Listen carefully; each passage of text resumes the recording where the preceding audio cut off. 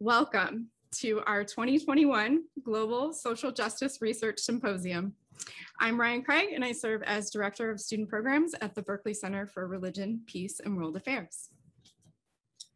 Hello, everyone, and I'm Andrea Whistler, and I serve as Executive Director of the Center for Social Justice Research, Teaching, and Service here at Georgetown University. We are delighted to be here, even in very small numbers, in person and on Zoom, to share the work of two signature fellowship programs, the Education and Social Justice Project and the David F. Andretta Summer Research Fellowship. Not only are we featuring two programs, but thanks to pandemic delays, we are celebrating our 2020 and 2021 cohorts of ESJ and Andretta Fellows. The Education and Social Justice Project, ESJ, now in its 12th year, is a collaborative partnership between the Center for Social Justice Teaching and Service, Research, Teaching, and Service, and the Berkley Center for Religion, Peace, and World Affairs. ESJ sends students to conduct field-based research on local global initiatives at the intersection of education and social justice. Although our ESJ fellows conduct research for a few weeks over the summer, the fellowship is a full year. We provide robust support in mentored research, including an introductory research methods course and digital scholarship training for fellows to produce their vertical case studies. All of our past projects are available on the Berkley Center's website. In 2021, ESJ awarded summer fellowships to 4 students who spent 3 weeks with institutions engaged in efforts to promote social justice through education across the United States and virtually in Palestine. Our 2020 ESJ fellows pivoted to virtual research projects, focusing on the response of Jesuit institutions to the global pandemic in Nepal, Peru, and the United States. Through the David F. Andretta, MD Explorer Fund, a rising senior is awarded $5,000 to conduct research on a social justice issue somewhere in the world. David Andretta, a graduate of the class of 1999 of the college and the Georgetown Medical School class of 2004, was an adventurous soul and a true son of Georgetown. Throughout his 31 years of life, David enthusiastically explored the world. He was a loving son, husband, brother, mentor, and friend, and known for his hard work, his zest for life, and his legacy will be, and as you will learn today, has been embraced and extended by each successive fellowship recipient.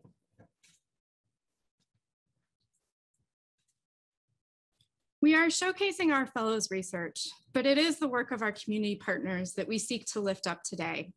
And we'd like to thank them for hosting our fellows, especially under unusual circumstances. Lauren DeVoe at La Ruiz, Marcial Hernandez with the Magis Center, Father Jiju Varghese and Dia at St. Xavier's College, Tara de Warsop and Father Zach Brazetti with Thrive for Life, Julia Kramer at the Sacred Heart Center, Kevin Sullivan at Nativity Prep, Brother Peter Alarno, Lena Kamis, and Jamil Kadir at Bethlehem University, our Andretta partners at Oneonta Park and Rec, and the Rocky Mountain Land Library, as well as countless staff and volunteers at these incredible institutions who provided contacts, fielded questions from me and our fellows, sometimes housed and fed our fellows due to the pandemic, but always made themselves available for Zoom calls. We are incredibly grateful for your work and your support. Before we introduce our first panel, we'd like to offer a special thanks to the SETS crew for setting up the technology today, our colleagues at the Berkley Center for providing event support, Amy Vandervliet, Ruth Gopin, and Shimung Tong, and more. Thank you also so much to every supporter and donor to these programs. Deep gratitude to the friends and family of David Andretta, who are joining us via Zoom and in person today, and for their trust in the Center for Social Justice and our Hoyas to honor David through this fellowship.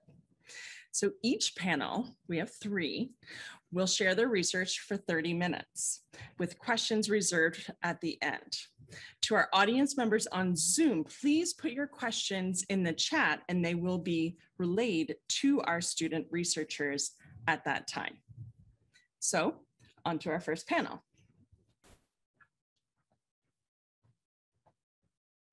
Bailey Steinhauser is a transfer student who graduated from the college in Justice and Peace Studies in May 2021. Bailey pivoted her original research proposal in Rwanda to a place-based project in response to the COVID pandemic in her New York hometown. Bailey is now in law school at the University of Indiana at Bloomington. She's in class at the moment, so we will watch a video of her presentation. Kat Woodard, a senior in the School of Foreign Service, conducted research this summer virtually with Bethlehem University in the West Bank as an ESJ 2021 fellow. And Tiara Hatfield, who is pursuing a master's in conflict resolution, conducted fieldwork at St. Xavier's College in Nepal. This project was started by class of 2021 student Rohil Kirkani and supported by class of 2024 student Anthony Bonavita. We'll start with Bailey's video presentation. Hi, my name is Bailey Steinhauer, and I was the recipient of the 2020 Andretta Fellowship. As you may imagine, this is not the project that I had initially set out to do. But nonetheless, the fellowship provided me with a great opportunity to reconnect with my community and learn more about how our youth have been impacted by COVID. I wish I could be back on the hilltop with you all in person, but I am nonetheless thrilled to share with you my experience. My project was a single case qualitative research study using semi-structured interviews. I interviewed counselors and conducted focus groups with campers at my local summer rec, a day camp program in my hometown of Geneseo, New York. The aim of the project was to understand how a year of social distancing in school has impacted youth. Summer camp experiences have been documented to facilitate youth growth in social skills such as leadership, friendship skills, social comfort, and peer relationships. With the pandemic eliminating most opportunities for growth, as the first major gathering of youth after a year of social distancing, summer camps demonstrated the extent to which youth have been affected socially by the pandemic.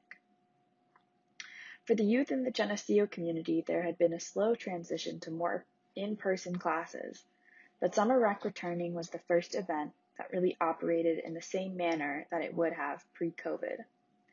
This made it the perfect place to study youth interactions post-COVID. There are three main takeaways from my project that I would like to share with you all today. First is the resilience of kids. Overwhelmingly, the sentiment relayed to me in my interviews is that these kids are really strong, and they have coped well with the pandemic, such that they were able to return to a normal social life with little hiccups. Next was the role that removing masks played in that feeling of normal being regained. And finally was how imperfect this project was. Knowing what I learned and how the pandemic evolved, I would have approached it very differently. So first, I would like to focus on the resilience of kids. This was a really exciting outcome from my research. At first, it seemed like I wasn't getting any data, and then I realized not having any concrete ways in which the kids were falling behind is data. I know that we have been hearing about studies done that talk about how much instructional time kids have lost in school and how far behind the average kid is in a matter of months as a result of the pandemic. I think those studies are contributing to this feeling of doom and gloom we have about the pandemic, and I was expecting this one to turn out that way too. But the counselors said they themselves had a more awkward return to social life than the kids did. The only thing they mentioned as a concrete difference between this year and previous years was that kids seemed to seek more hugs. I even saw this reflected in the limited interaction that I had with the kids. As soon as we got over the initial awkwardness of me having a recorder and asking them questions, the kids opened up and were very excited to tell me about summer rec. It didn't feel like these kids were at any sort of a social loss. Another interesting takeaway was the role of masks. Kids and counselors alike were quick to emphasize the relief of not wearing masks at camp and how that was one of the biggest factors in making things really feel normal. Kids also spoke about the role masks played in diminished social capacity at school and how they were a barrier to making new friends in school and maintaining conversations. This finding feels especially significant considering the way we are continuing to use masks and the phase of the pandemic that we have entered, into which the kids are the most vulnerable. With schools returning and masks still being widely used, if not mandated, I think things will still feel very different for the kids. Even if they are back all 5 full days a week, it was made very clear to me that the ultimate sign of normalcy is going to be losing the masks.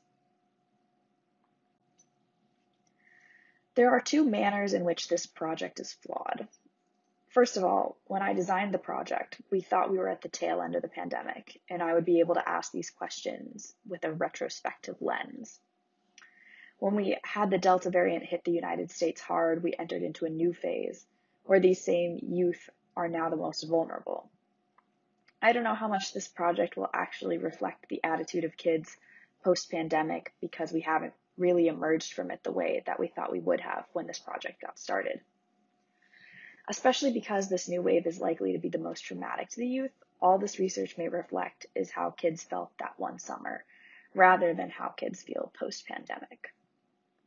Secondly, I really expected there to have been some loss in social development, so I framed my questions in a much more negative sense.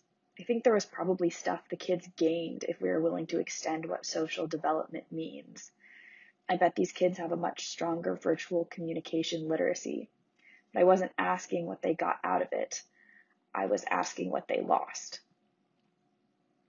And I was really only looking at in-person interaction. I think asking new questions once we have gotten to the other side of the pandemic will be an even more fruitful research project. With all that being said, it was still a great experience. Seeing these kids jump back into social life with little reservations was inspirational, and I got the sense that the counselors felt the same way. This research is helpful for the teachers and parents in Geneseo and elsewhere to know that going forward, though months of lost instructional time may seem like a terrifying number, these kids aren't falling behind in every regard. This is one area in which we do not need to continue to stress about how our kids have been impacted. Your kids can still make friends. Your kids can still go outside and play with their friends. And they probably jumped back into their social lives with more ease than you did. Thank you. Hi, my name is Kat Woodard, and this summer I had the pleasure of serving as an Education and Social Justice Research Fellow at Bethlehem University, which is located in West Bank, Palestine. When I first found out I was going to Bethlehem, I could not have been more excited given my own context as an international culture and politics major with a specific focus in interreligious dialogue. I'm also an Arabic minor and a religion, ethics, and world affairs minor through the Berkley Center, so this could not have been a better fit for me. To tell you a little bit more about Bethlehem University, it's located in the occupied Palestinian territory of West Bank, as you can see at the bottom of the map there.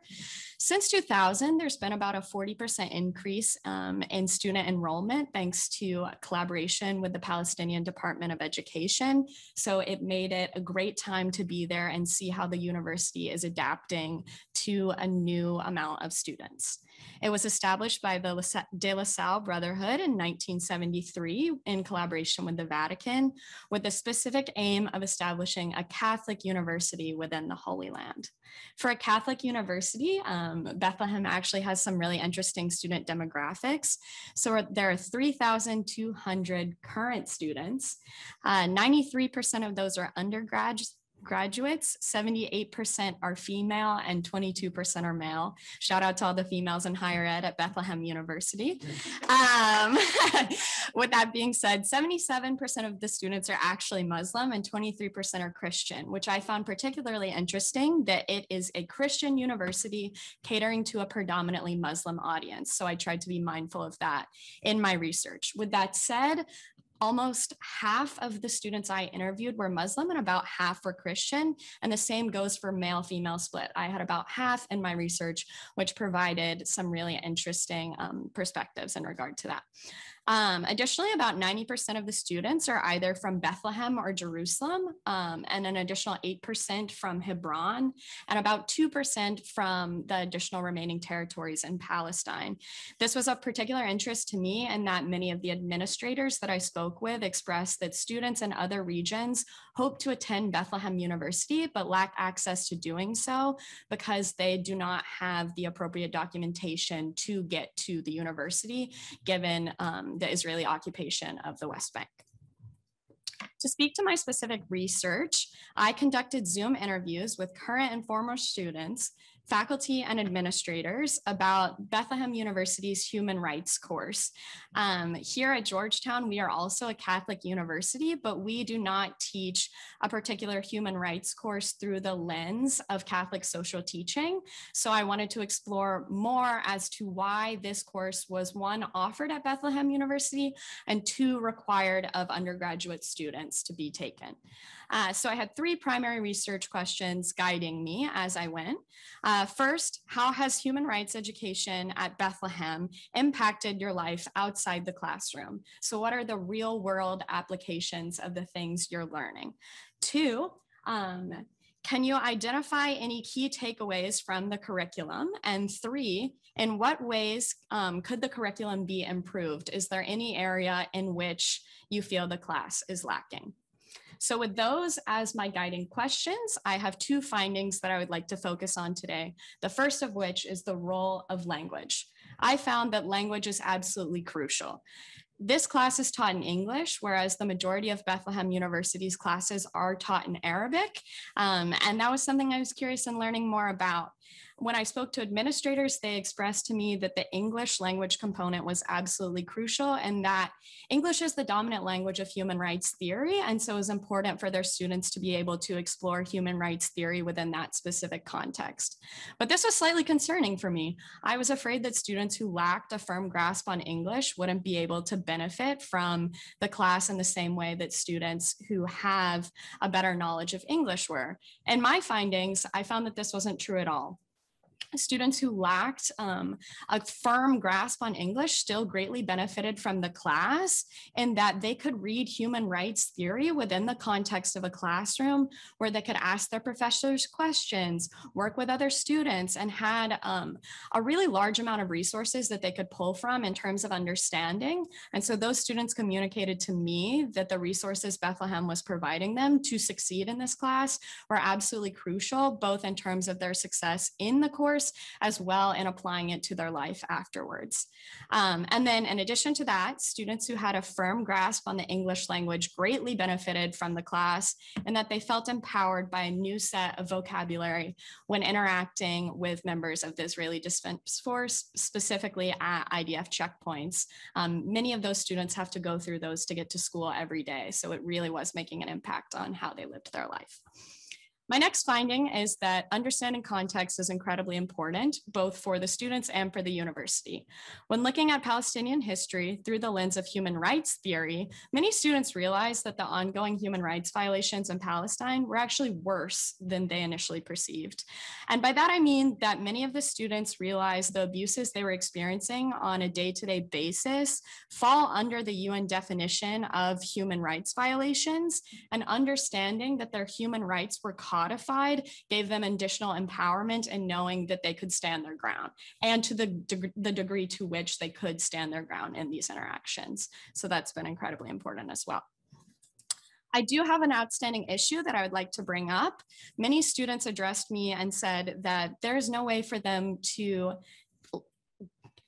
communicate the knowledge that they gained within their human rights course. There are two predominant issues that they're facing. The first of which is online censorship. They felt as if they could not communicate what they learned online because they knew people were watching them.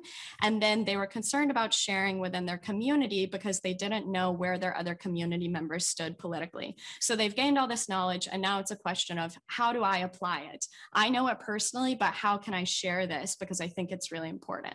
And I found that there was one exception to that, which is the Bethlehem University Ambassadors Program. The Ambassadors Program allows students to interact with people coming to the university, much like a tour guide would here at Georgetown University. But in the process, they receive training to discuss how the Palestinian occupation has affected their lives. And so they're given more appropriate language from the university, but still are allowed to express their opinions. So that was a real shining star within my research. Ultimately, I'm curious to see how the university moves forward with their human rights education, especially given COVID. This is the one time in which they've offered the class in Arabic as well, just to make sure that students were able to engage in ways that is accessible online. So the program is greatly evolving, but I'm walking away with a confident sense that Bethlehem is well equipping their students to engage in human rights. Thank you so much. That's it from me. Hello, everyone, and welcome to my presentation on social justice and education during the COVID-19 crisis in Nepal, Kathmandu. My name is Tiara Hatfield. I'm a graduate student in the Conflict Resolution and Global Human Development Program, and my background is in humanitarian programming and monitoring evaluation, usually within a crisis response areas, and typically in Africa and the Middle East, but through the CSJ fellowship and my research in Nepal, I've been exploring a lot of these same issues in the context of Asia. So my site for my research was in Kathmandu, which is located in one of the most urbanized and populous areas of Nepal. The college was St. Saviour's College. The Jesuits began their educational work in Nepal in the 1950s, and prior to that, education was mainly only accessible for the wealthy and the elite. And St. Saviour's was established in 1988. It has about 3,000 students, representing all 77 districts of Nepal, which includes almost all of the linguistic and cultural diversity in Nepal. And the university is based on its Jesuit values, and as common in a lot of Jesuit institutions, they run a very innovative program called Partnerships in Education. Partnerships in Education was the focus of my research for this fellowship. It was established in 2004 by the Department of Social Work in St. Saviour's, and the goal of the program is to lift up marginalized youth through providing pre-tuition classes, usually from grades 1 to 8. There are 3 pillars of the program. The first is education, so providing tuitional support on, for example, like exam prep and supplementary education. The second was personal development, so encouraging students from these marginalized and usually low-income areas to engage in extracurricular activities and sports. And the third was home visits. So students who are volunteering and training in the program would actually go to the PIE youth's homes to learn a bit more about them and their backgrounds and needs.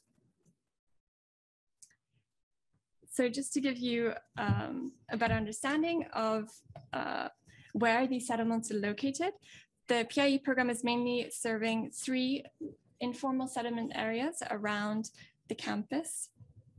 So my research question was really focused on what impact the COVID-19 crisis had on educational and social justice issues, especially faced by the PA community. I conducted 15 interviews over Zoom with the PI community, including current trainees and volunteers in the program, as well as past PIE youth who have graduated from the program and parents of current PA students. My point of contact for the research was Father Juji, who is the principal at St. Saviour's, who has taken on kind of a greater role given the COVID pandemic. So just to give you a better idea of the situation in Nepal, Nepal has been one of the hardest hit countries in the region. And as you can see from the blue line, they've had 2 major surges. One was the end of last year, and the beginning of this year, around March, was the second surge. And this has had huge implications for education, as all of the schools have been locked down for almost a year. And furthermore, a survey from the World Bank last year indicated that approximately 2 of every 5 workers in Nepal have reported instances of job losses or prolonged work absence. And this is especially relevant when looking at the fact that 80% of the workforce is in the informal sector, meaning they lack basic social protections or coverage, which has had huge impacts for the children of these families. So my key findings that I took away from this research are up here. However, I'm only going to touch on the issue of connectivity and the digital divide in this presentation.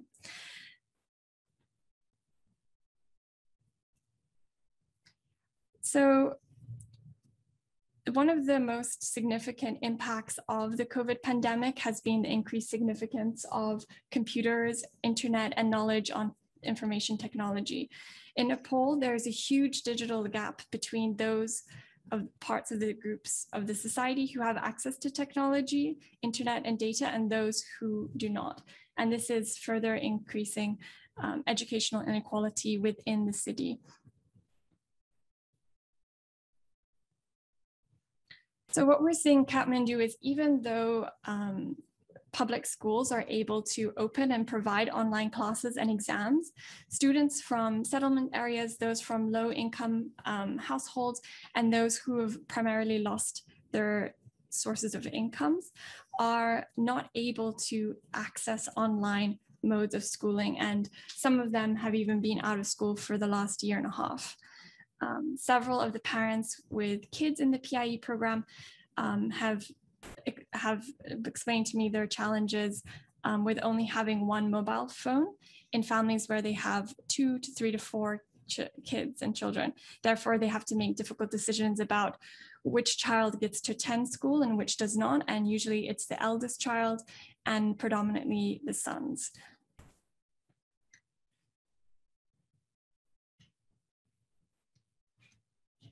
So due to the digital barriers to education, students from the most marginalized communities and the settlements have become increasingly reliant on community engagement initiatives by private universities and schools, such as PIE, for continued education during the lockdown. The PIE has been a huge support for these communities, specifically with their outreach to students via phone to check in with them and support them over the phone with their homework, and in-person classes that they were able to host from February to April this year, although those were also eventually shut down. So while there's still a lot of uncertainty over the crisis, it's clear from the research that these private university and school programs are making a huge impact, and that there's still a lot of opportunity for closer private-public partnerships for education in Nepal. So those are the main findings that I touched on. However, you can read more about the other findings in the report that we've published in December. Let me see if there are questions. Yes, from the chat, we have a question for Kat. How would you describe the interaction between Muslim and Christian students at Bethlehem University? And then a secondary question, your statistics did not show the presence of any Jewish students. Can you explain a little bit about why that would be? Yeah.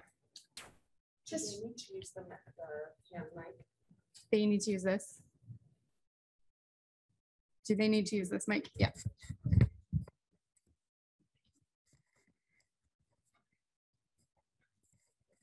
Thank you. Does this work? Can you hear me? Oh, okay, perfect.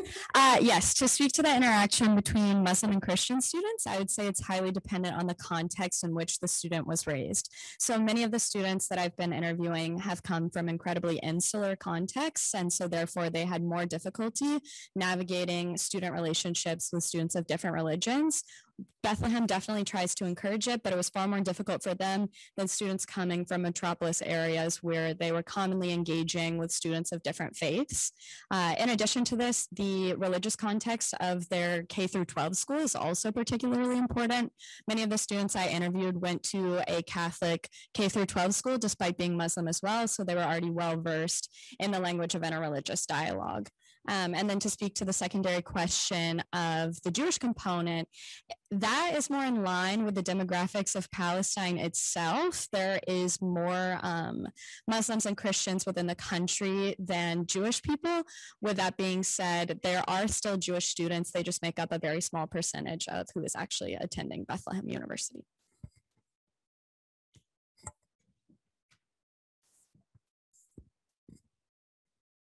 Anyone here have questions?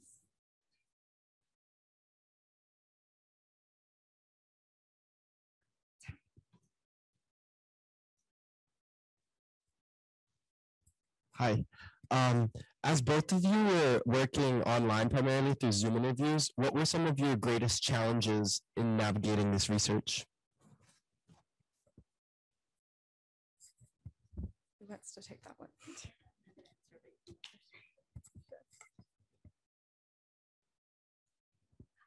I think first, of course, we were supposed to be doing this research in person. So I think you kind of lack that, that perspective that you get from being there and meeting with the students and with the community in person and getting to have a better idea of the environment and the schools where our research was located. I think secondly, for me at least, one of the big issues was time difference. So organizing Zoom calls and meeting across Nepalese time zones and the Eastern time zone here. And particularly in my research, a lot of the parents of the PIE students that I interviewed with don't have internet or computers or telephones of themselves at their homes, and were needing to come into the school to organize, to do these interviews with me. So yeah, we're very lucky to be able to still conduct this research under COVID. I'll pull it down. I think for me, the largest thing was contacting the students. Actually, it was incredibly difficult in doing that online because most of the students at Bethlehem University are assigned an individual numbered email address, which deactivates as soon as they're no longer a student. So I was trying to work with students who had recently graduated as well, but it was really difficult to get in contact with them because I lacked their individual contact information. It's totally understandable as to why the university does that. It's for security concerns about their students and maintaining anonymity long term, but it made it incredibly difficult to get in touch with those students throughout my research.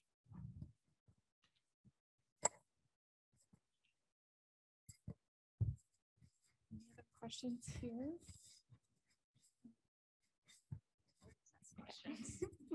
Okay, my first question is for Kat. So Kat, they have a human rights course based in Catholic social teaching as a requirement at a university that's Catholic with a predominantly Muslim student population.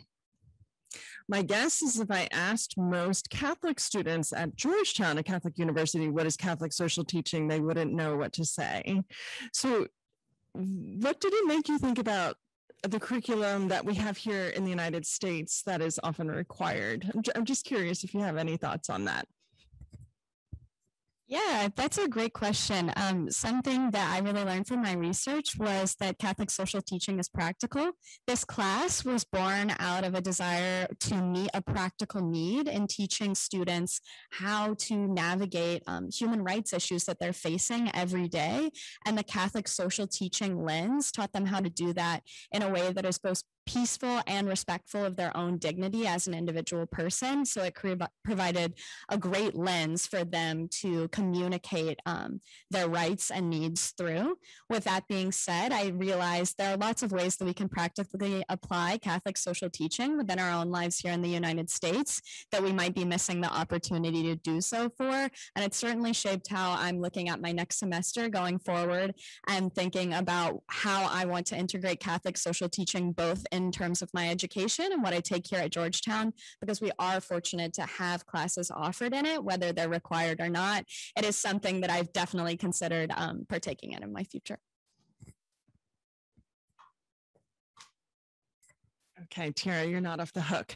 The pictures that you had, I'm sure they must have sent them to you, obviously, because you could not go. Maybe at some point in your life, we'll be able to send you to Nepal. But it was the college students with the youth, and that just really kind of struck out to me. And I was thinking of Bailey's presentation that started this panel, right?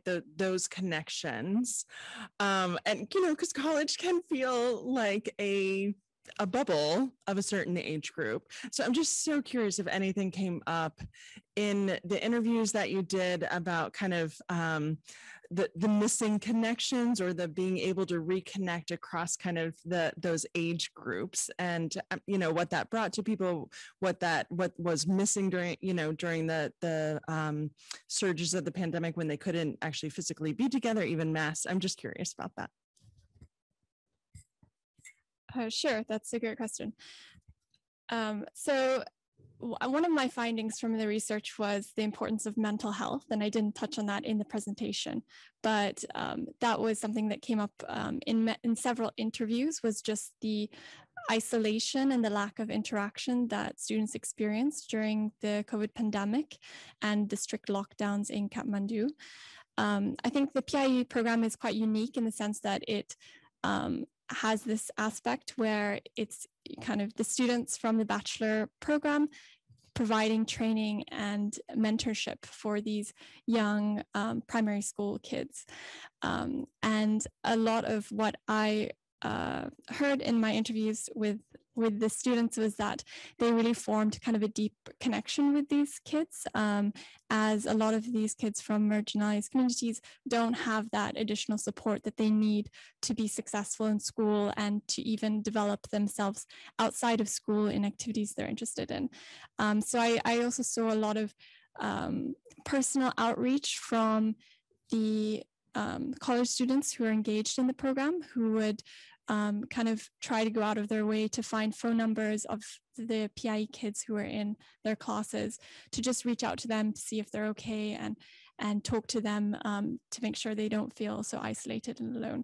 And I think definitely this period from February to April earlier this year, and when the PI program was able to reopen in person, was extremely important. It was, for many of the kids, the only education they received in the entire year and a half, and also the social interaction that comes along with that. Yeah.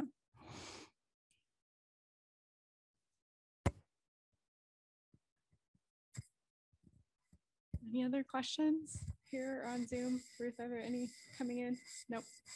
I'll ask a follow-up, although each of you have kind of touched on this, but going back to Bailey's presentation, when she noted that we've often been focusing on the negatives during the pandemic, and she wondered what her research might have looked like if she had looked at the positives. And I was wondering if you could share, if you, even just anecdotally, if there were positives that you saw in your interviews as you were conducting your research.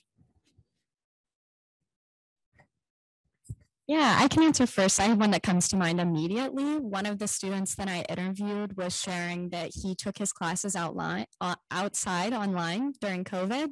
And the exact phrasing he used in describing it to me was, it's like my whole community is learning.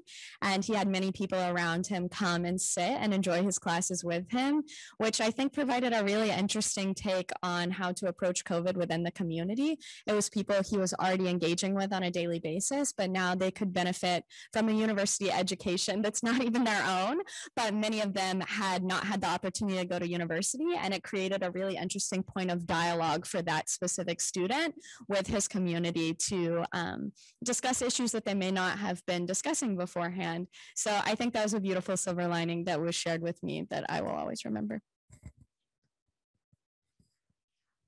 In the case of my research in Kathmandu, I think it's a little bit more challenging. I would say one of the positives or the silver lining, I guess, that a lot of students expressed to me that they have kind of a newfound importance, or putting a newfound importance on family and on social interaction, and understanding how important that is in their daily lives, and being able to create these groups outside of the school to help support each other, whether they're just phone calls or like study groups. I think that's really promoted that in Kathmandu a lot more than before.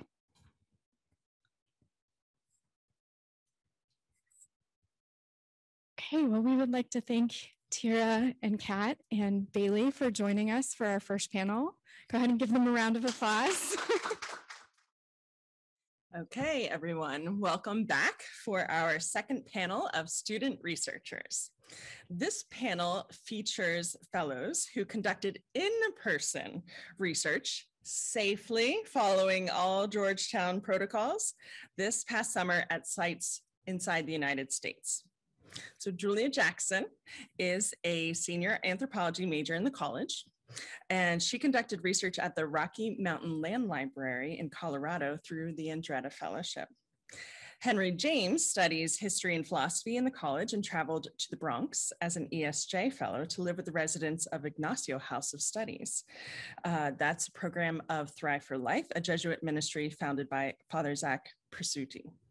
And finally, Yasmin Munoz is transferred to Georgetown after finishing her associate's degree and is now completing a bachelor's in global health.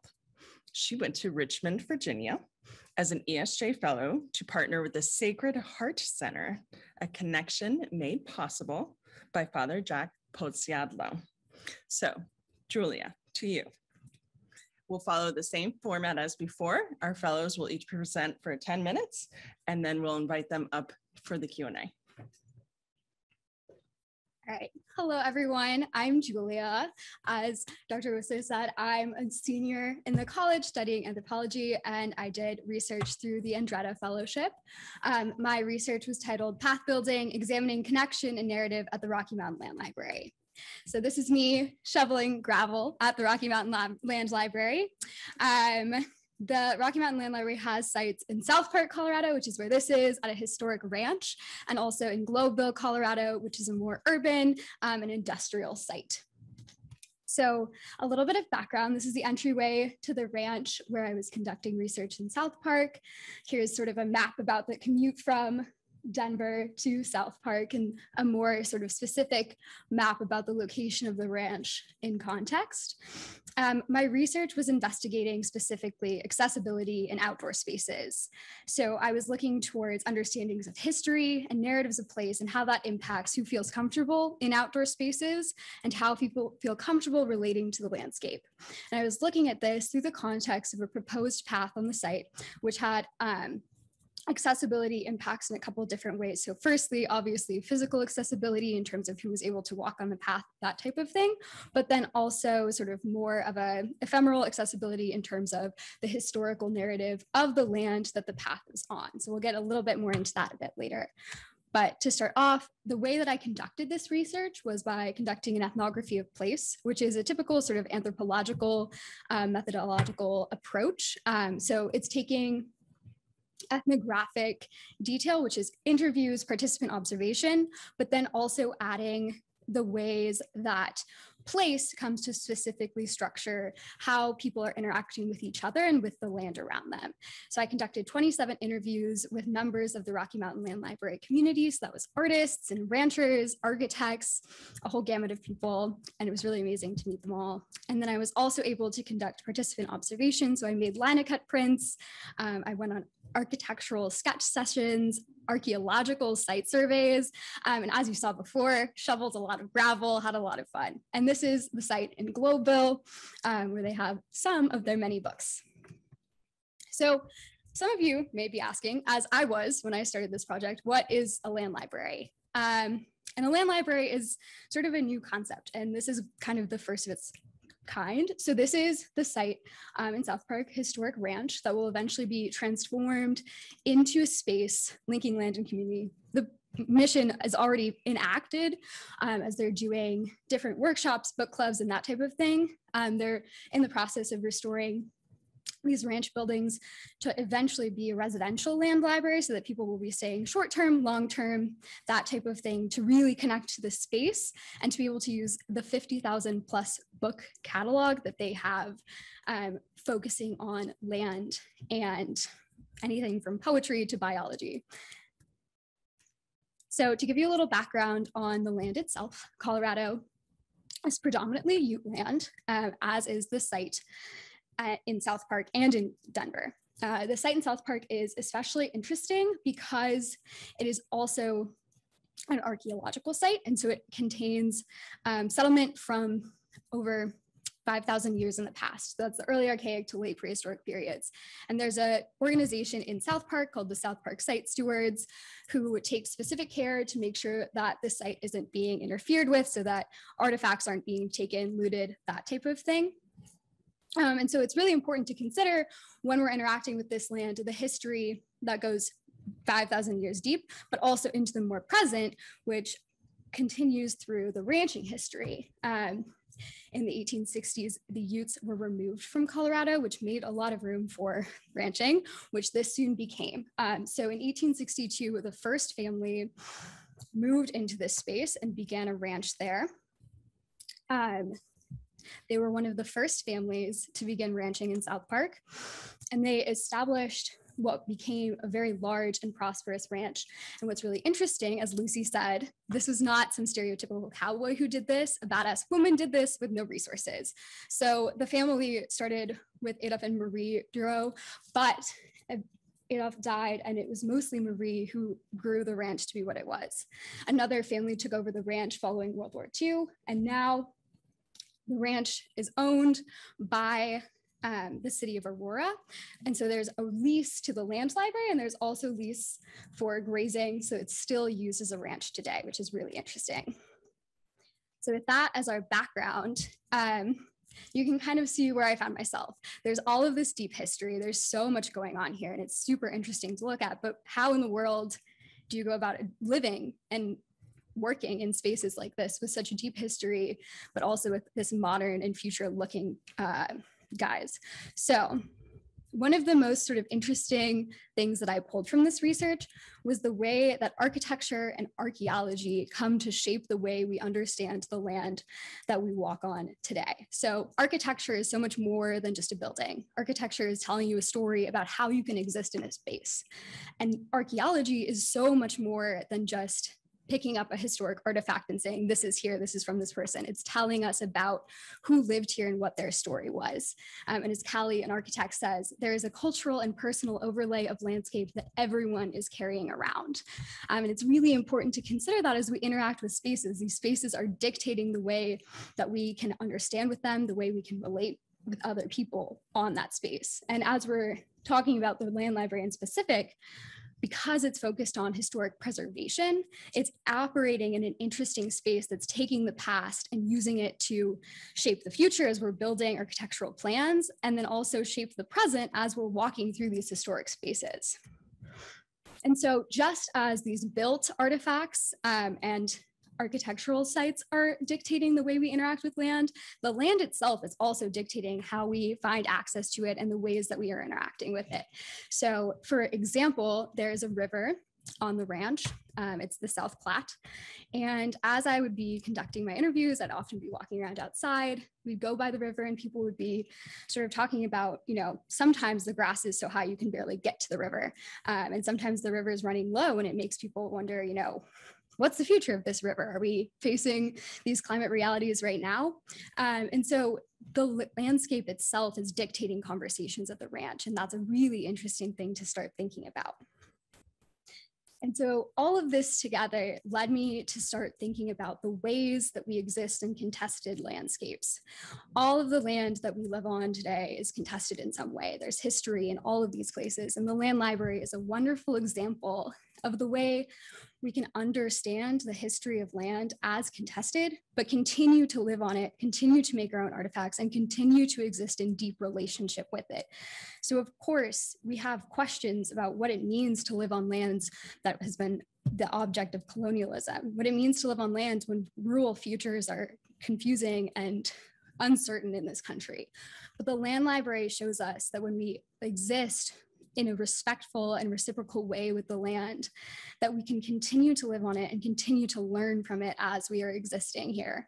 And so as I'm sort of thinking towards the future, I think the land library provides us with an important understanding of how we can look and live in a responsible way with deep connection to space. So I just want to thank you all for listening. Thank you so much to the land library for allowing me to participate in research there.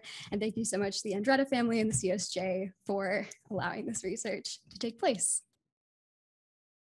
Hi, everyone. My name is Henry James. I spent this past month of July living in the Bronx at a transitional house for men who started their college careers in prison. The house was administered by Thrive for Life Prison Project. Dr. Wisser briefly introduced them.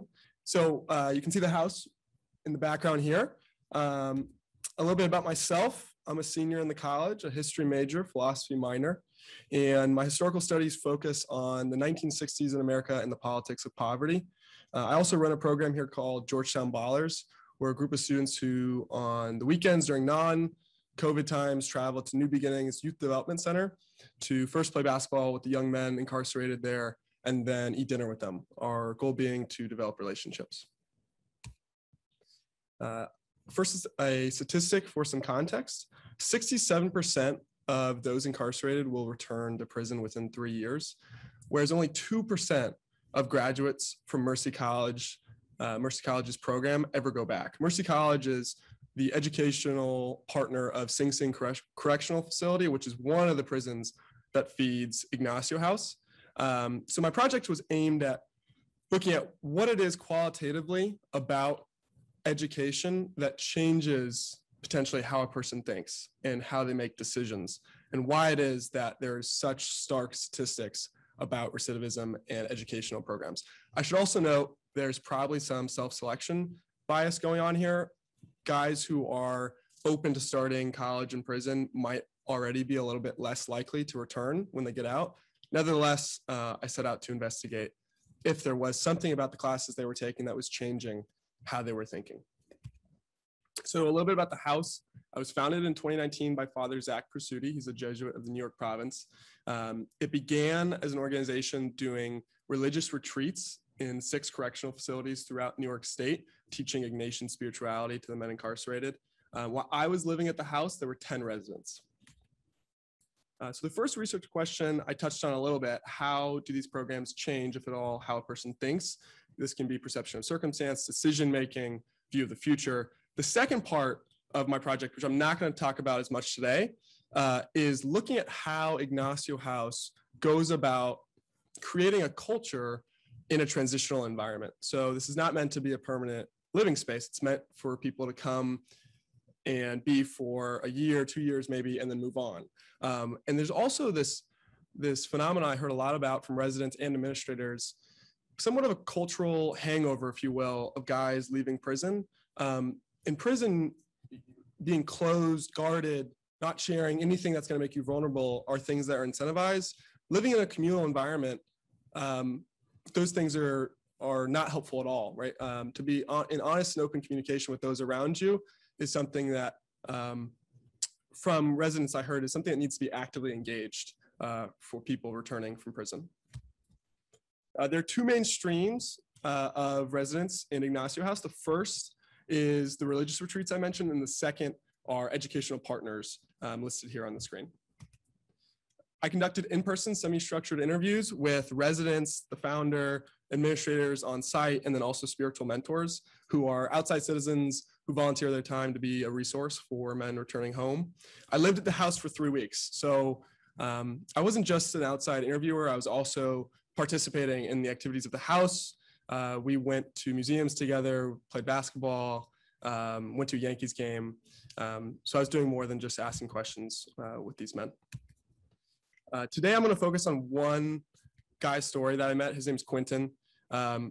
This is us in Battery Park one afternoon while I was in the Bronx. And these are some of his quotes. I'm going to touch on each while talking about his story. So Quentin dropped out of high school in 11th grade. He told me he was mad at the world growing up. He felt like he had been dealt a bad hand. He had a chip on his shoulder, and he had nothing to lose. And to him, that's how he got caught up in the activities that he did, and he landed in prison. But he focused on these two really interesting words, which were choice and voice, when telling me about how his mindset changed after he went and began his college career. I'm going to let him tell you about that himself. It was through education that I actually discovered that I have a voice, that I have the ability to change things. The most profound thing that I've learned through that whole experience up until now was that the power of choice. It makes sense now that I don't have to be a product of my environment.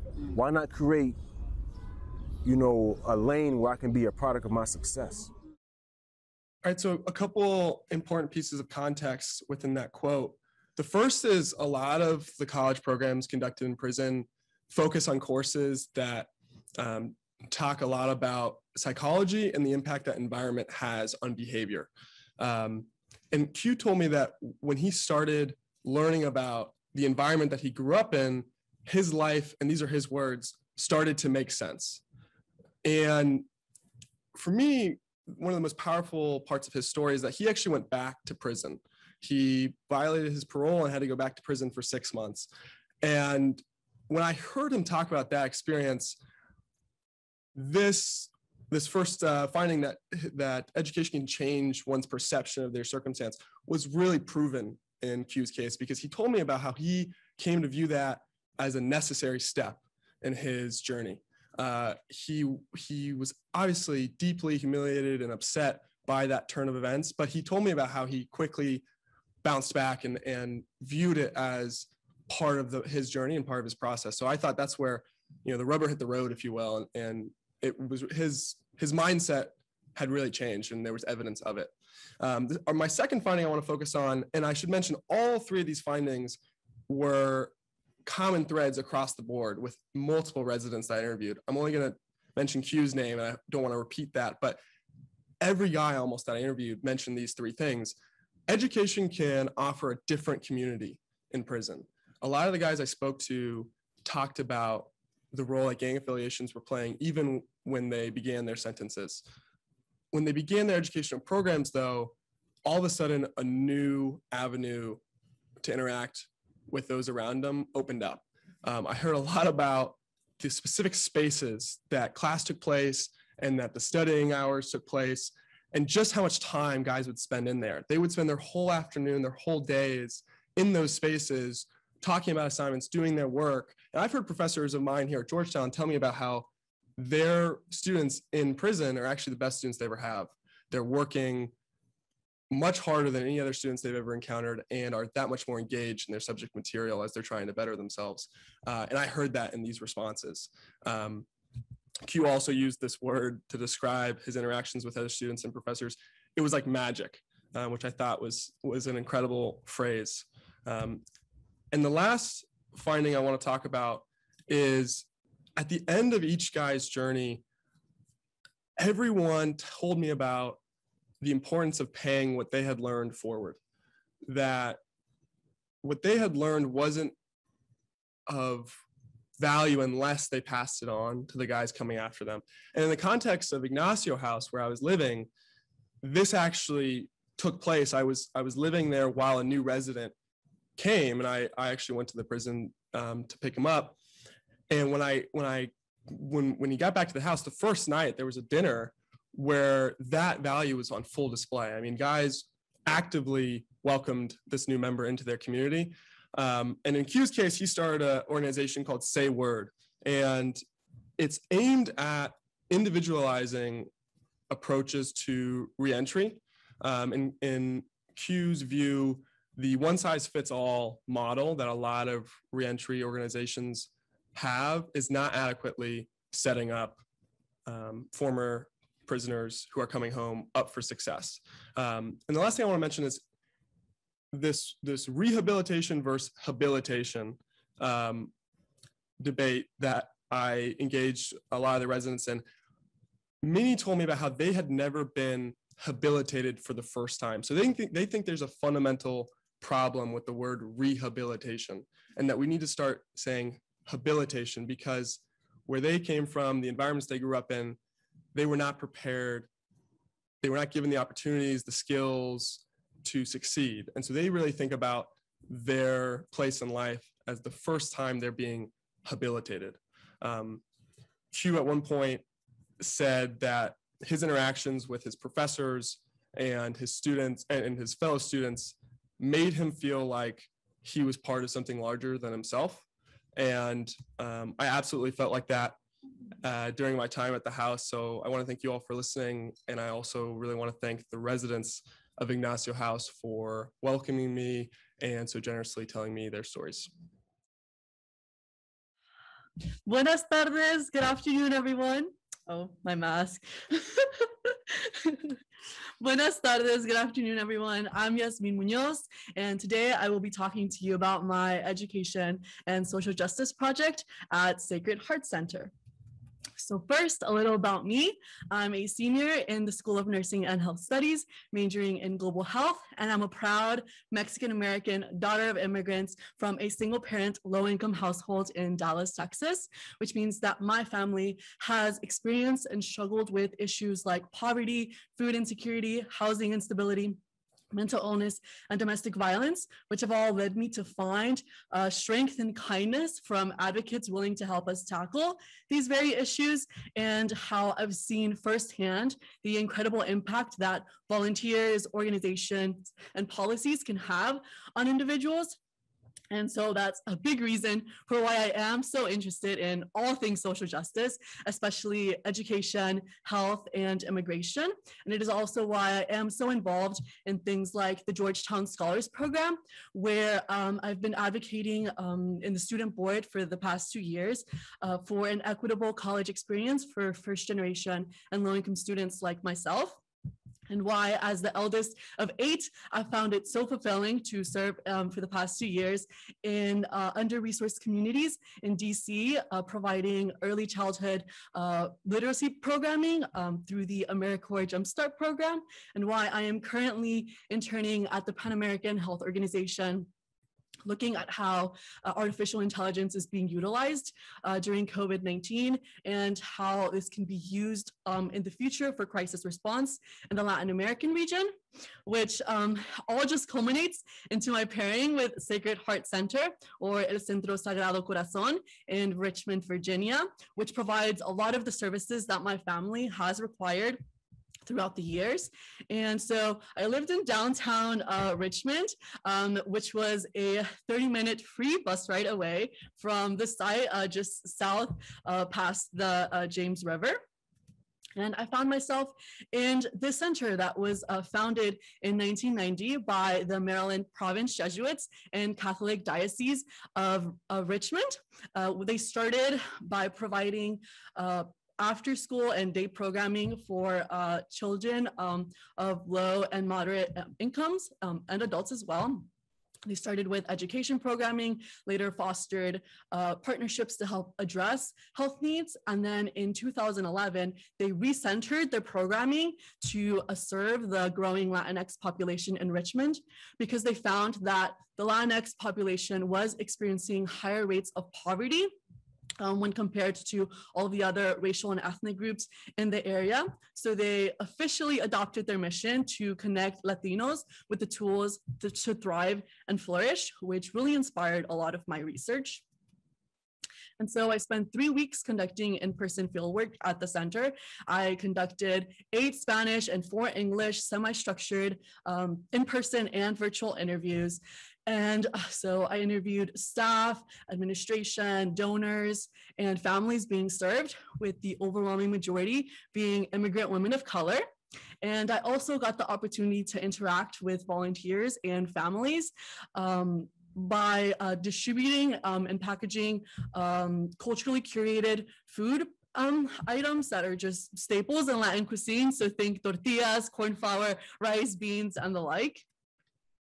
And like I mentioned, my research primarily focused on how the center was fulfilling its mission during the crisis, with secondary objectives being to understand and identify the challenges they faced, as well as the response to those challenges and the effects to the response to the challenges for the center and the community. And I'll primarily focus on the challenges and how their mission aided in addressing them. So I really found that there were unique challenges disproportionately affecting the Latinx population, with those issues including immigration status. So a big part of the Latinx experience is being threatened by deportation and subsequent income loss because of their undocumented status, and the exclusion of being the exclusion of their inclusion in the COVID relief packages, at least during the Trump administration. And that's either because they were undocumented or because they lived in a mixed status household that included family members that were both with different degrees of citizenship status. They also, unfortunately, had higher rates of unemployment, either because of existing job insecurity due to their status, or because of the typically held service industry jobs that did experience high rates of unemployment, especially at the beginning. And this was only exacerbated by the fact that they were already experiencing higher rates of poverty, with the typical family seeking assistance from the center being a 5-person single parent household, where half, if not most, of that paycheck was going toward childcare expenses. So imagine living paycheck to paycheck and then being unable to surpass poverty due to the fact that we were in a time of crisis. And unfortunately, enrichment specifically, Latinos were more likely to contract, be hospitalized, and die due to COVID for various reasons. And they also experienced a language barrier that decreased their accessibility to resources provided by other organizations and the local government. Thankfully, Sacred Heart Center's mission was crucial in acknowledging and empowering Latinos during the COVID-19 crisis. So they really took advantage of the center and community's assets and generous donations by angel donors, around $500,000, to create this emergency relief programming during this time. And so you have the Latinx population, which already is so community-driven and collectivistic, and a center specifically intentionally targeting the Latinx population that really made it possible to just naturally create programming that addressed the immediate concerns of community members that were experiencing, eviction, medical bills, rising utility bill debt, and food insecurity. And through data gathered from the inception, so April 2020 through February 2021, they did find that they helped over 800 families, which turned out to be around 3,200 individuals that were assisted more than once for varying reasons, and that received a total aid of over $900,000 within that 46-week period. This is incredibly important because you had stories from families like participant 4 who say, thank God that the center never left me because I really couldn't do it by myself. I tell you, there are times when I despair. I felt like I couldn't take it anymore. I had no drive. There are times when I didn't even want to get up because I felt frustrated when I saw the bells. And this is a similarly shared sentiment by the Latina-driven leadership at the center, who are just so grateful to work with, within their community. And even though they didn't experience, being undocumented or having, experiencing hunger or being unable to study, they did understand and want to elevate members of their community. So Sacred Heart Center really showed that it is possible to fulfill this need for sustainable, community-inspired, context-specific programming for the Latinx population, especially during times of crisis. And that is all. Thank you so much to everyone for listening and for Sacred Heart Center for helping me throughout this process. Thank you. I'm sure there are questions on here, but of course I'm going to start you with mine. Okay, we heard space came up in all three of your presentations. Okay, a land library. I've lived in Colorado. I'd never even heard of a land library. I'm terribly embarrassed, right? But this, I mean, it's actually a physical space, but you showed us these beautiful vistas, right? Then we went to the Bronx, this space of this house. But then, Henry, you also told us about the spaces where the incarcerated men would study and learn inside the prison. And Yasmin, your pictures bringing us to this center, right? Which I just feel like center is just enlivened the word center in such a new way for me, right? Yet in the last year and a half, our spaces have been so limited. And I'm just so curious what this effect had on you. I mean, to be in a new space after it was probably at that point 14, 15 months of being kind of contained in one or two spaces, whether that was home or on campus or, things like that. So that's what I'm curious about, this idea of space. But I want to hear the questions from you too. So who wants to start off? That's right. Thank you so much. So I was thrilled to be able to go somewhere. I'd never taken the train before, so I took a train right there. That was super exciting. I got there, and really I did try to demonstrate in my presentation just how colorful and lively, especially the Latinx population, is already known for being. It felt so good to be in these classrooms conducting interviews with people who occupied the space. And the center, unfortunately, has been closed. The only thing open was the newly established food bank that occurred during this time, but it was still so good seeing staff there and volunteers there. And I'm just like, oh, I'm gonna go back because I mean, upon entrance, I did feel this just like this warm hug that I've kept hearing a lot of the staff describe by the people. And, I just, being in the classrooms, walking through those halls, I really felt like, oh, I can't imagine what this was like pre-COVID, because I felt it already. I felt the presence of love and, just support. And I'm going to go back to see that in person when the center is officially opened back, to be able to feel that to an even higher degree. But that's just a little about me and that space. Yeah, I love what you're saying about love and being in spaces where you can really feel that, because I had a similar sort of experience. When I think about this space, I think about the last day of my field work when I was up at the ranch, and just how I felt leaving and like looking out of the car as I was like pulling out for the last time, knowing that I want to come back and will be coming back, but understanding that this moment of the summer was such a pointed space, and being able to be up at the ranch on a weekly basis and see the changes that the seasons brought. And that was something that I feel like seasons affect all of our lives. And yet I was looking at it through a lens that was very privileged in being able to study this as my main goal for this entire summer. And so I felt like the connection that I was able to establish was one that was so lucky to just be able to take the time to sit outside and think about existing in spaces, and to talk to people about those same spaces. So one of my interview questions for some folks was, what space do you keep coming back to every time you're at the ranch? And for me, it was the river. As you all saw, it's one of my favorite spaces. And I, on the last day, just had to go and put my feet in the river and say a thank you to that space, because it meant so much to me this summer. And as I've been writing and thinking more about this in reflection, just being able to write about that space has taken me back in a way that's really beautiful, and that I hope my presentation was able to convey a little bit. Yeah, this was a really wonderful question, Dr. Lister, because there are actually a ton of spaces at Ignacio House that I didn't get to talk about. The first and most important that I'll mention is the backyard during COVID was actually transformed completely. They took what had previously been a pile of dirt and a slab of concrete and turned it into a 3-tiered garden, a literal oasis in the middle of the Bronx, fully equipped with a gazebo, with a vegetable garden. I mean, it's incredible. And it was actually a crew of residents at the house. The founder told me about how at the beginning of the pandemic, a lot of guys lost their jobs.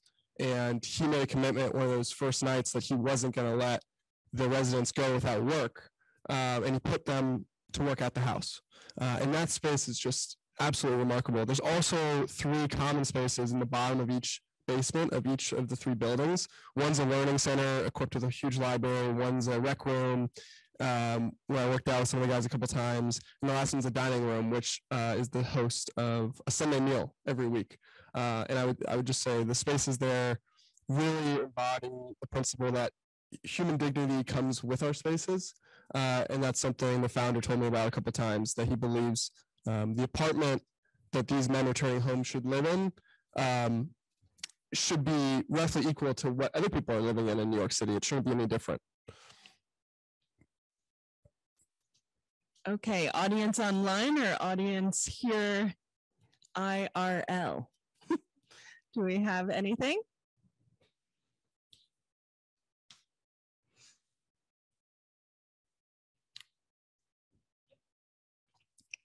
Father Chris, I think you probably have a question. Why don't you come up and then we'll get the audience from the question from the audience from Zoom.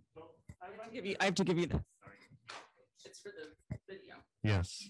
So that one, yeah. So I wonder how you found yourself being transformed, being there. So you went in all kinds of different spaces, different periods of time.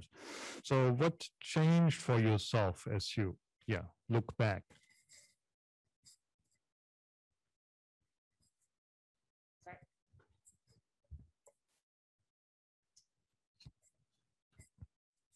I would say I spent a lot of time in the library in one of the basements at night. And I think one of the takeaways from the project for me is I talked a little bit about that those statistics are really stark, and there's probably some degree of just selection bias occurring with those.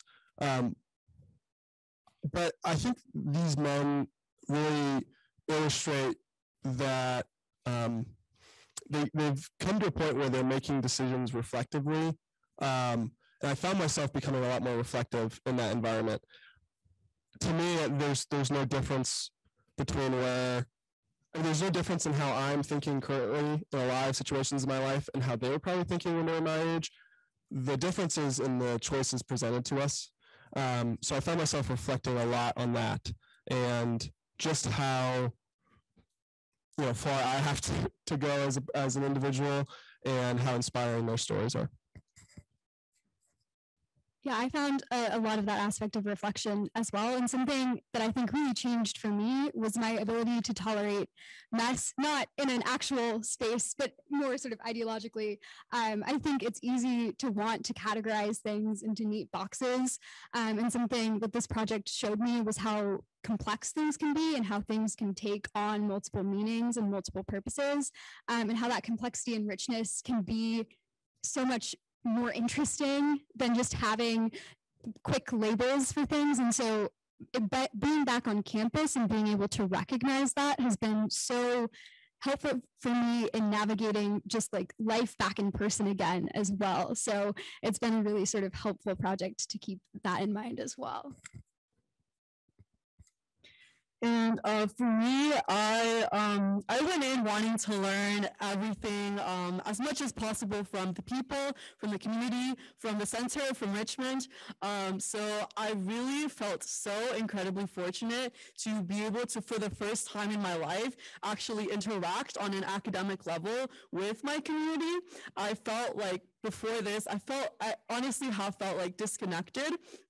And the kind of work that I have been doing, because it never specifically focused on the Latinx population. So I found it so fulfilling to be able to, you know, put on my Spanish brain and just like work all communication and like writing, you know, translating everything from Spanish to English. So just being able to do that and just reinvigorating my own personal drive and passion for wanting to do this kind of work in the future, and just further working with my community and just feeling so incredibly proud to the point where I've come, and seeing that there are other people like me carrying this fight right now, and that I'll be able to be a part of it soon enough.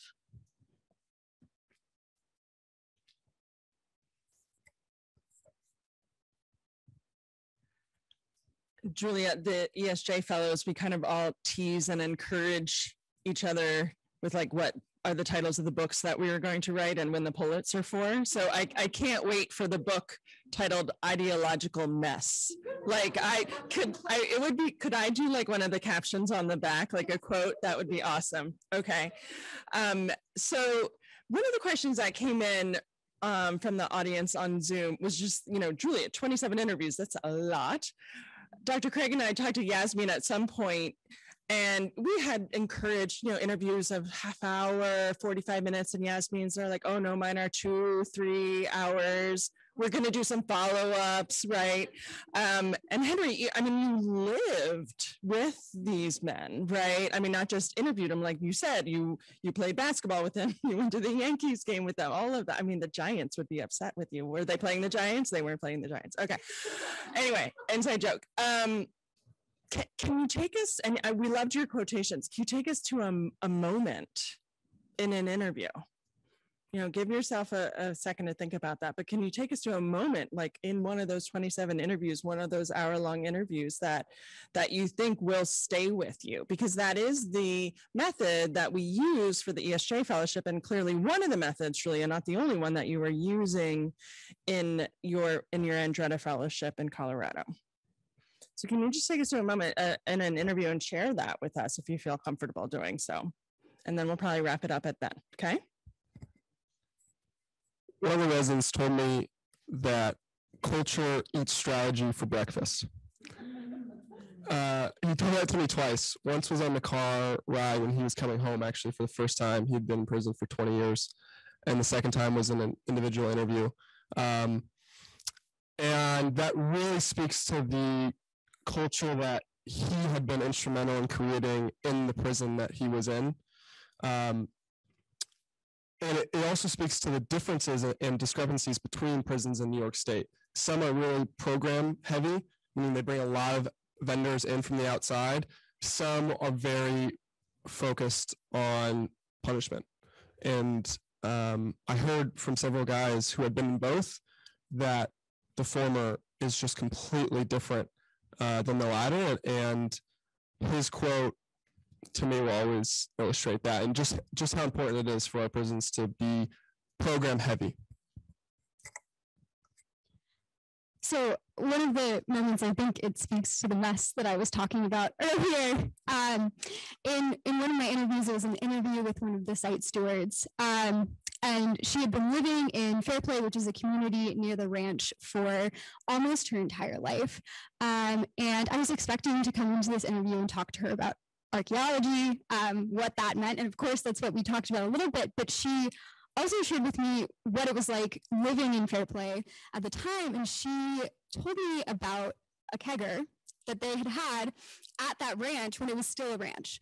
And it blew my mind. I had been thinking in these very tight ways, you know, there is this indigenous history, and then there's a ranching history, and now there's this present moment. And then she completely changed the way I was looking at this. This was a space where people had always been communing, gathering, people are still gathering, and it just changed the way I was thinking about the land, and it made me feel so much more connected to the space in a way that made me recognize that though, you know, the people who were living there 5,000 years ago, I don't know who they were. I don't know. I will never know all of the people who have walked on this space. That's not within my comprehension, but I do know what it is to be a human and to live in communal spaces and to have relationships with other people. And she showed me that, you know, these people, you know, but during when it was a ranch, before then, like they're still people, and sort of thinking that way allowed me to embrace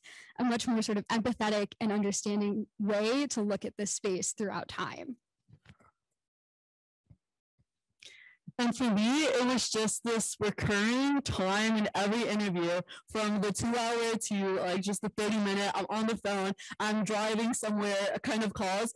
In every single like one of those interviews, there always came a point where everyone would just be like, oh, I'm talking too much. Like, and I'm like, I'm here to listen. And they're like, yeah, this is the first time I've taken the moment to speak these things out loud.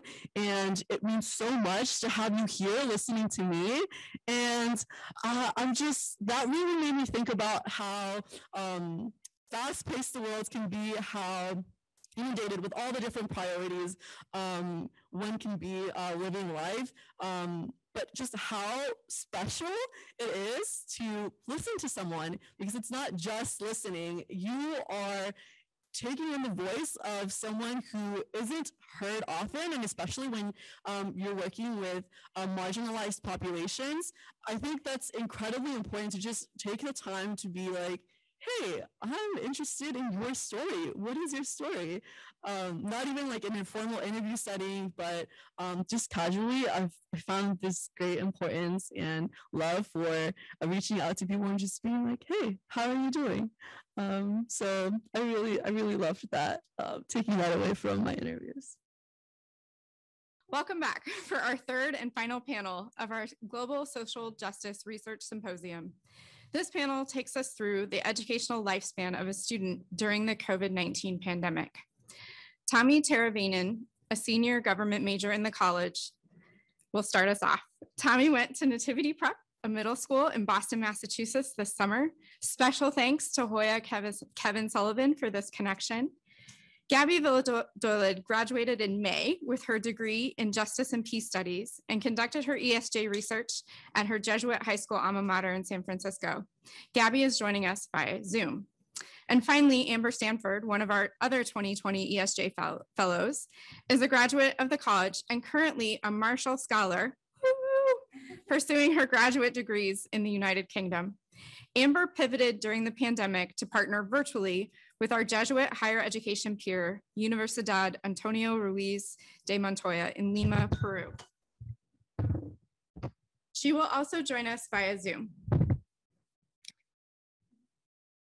Tommy, do you want to go ahead and come on up? All right.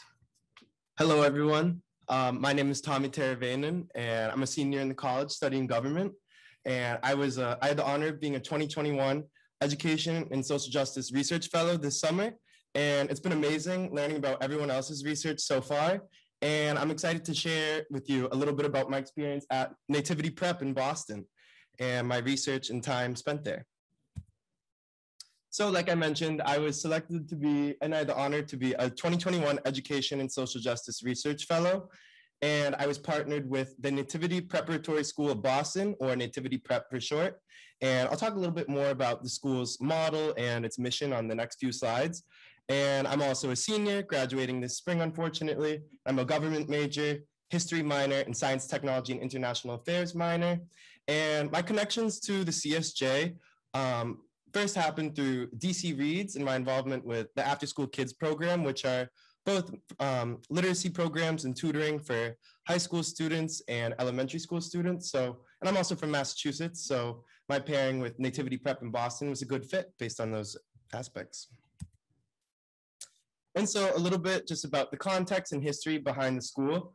The Nativity model is found in around 65 typically middle schools throughout the country, and 17 of which are specifically Jesuit.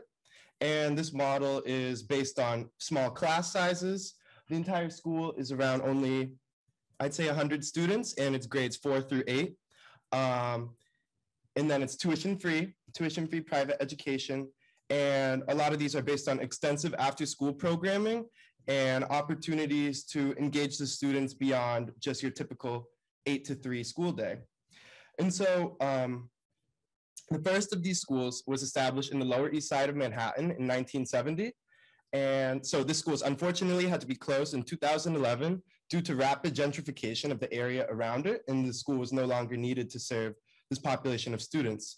So because of this, this makes Nativity Prep in Boston the longest running of the Nativity schools when it was established in 1990 to meet the needs of underserved populations of students throughout Boston.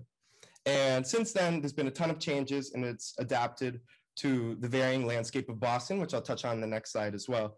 But it has gained a professional salaried teaching staff in addition to its volunteers, which make up huge contributions to the school and its mission, and a graduate support office, and it has expanded to include 4th and 5th grade classes in addition to 6th through 8th. And so my research was mainly convened on looking at this mission statement in action, which motivates and elevates a lot of the work being done by staff, teachers, teaching fellows, and students themselves. And as you can read the mission statement over here, my main focus on this was the last phrase, which was, and to become compassionate men for others, because I was looking at 2 theoretical frameworks that motivate a lot of the work within Nativity Prep, and I'll talk about the next one in 2 slides. But basically, I was trying to understand how service plays a role in specific actionables beyond just a blanket mission statement.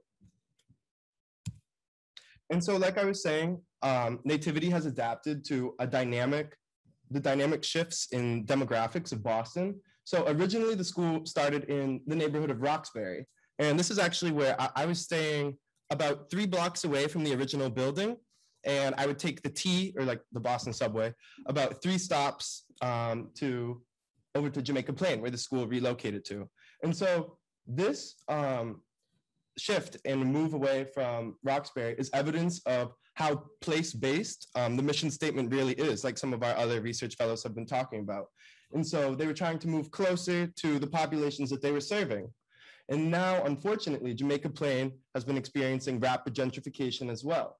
And this is causing most of the students to have to commute from neighborhoods such as Dorchester, Mattapan, and Hyde Park. And as you can see here, this is a map that details specific locales where students are within the city of Boston. Because as it says in the mission statement, their goal is to serve students and make boys and men for others from within the city of Boston. Okay, so this next theoretical framework that I was referring to is known as the grad pillars. And as a Jesuit school, this plays an integral role since the students' enrollment in 4th grade. And they are taught these in varying capacities. They start out just going over them and just knowing what each one means. And as you can see here, open to growth, intellectually competent, religious, loving, and the main focus of my research, which was a commitment to doing justice. And so it was pretty funny to see how this evolves throughout the students' time as well, because you start off with these 4th graders who can just list them off, and they all know them pretty well for the most part.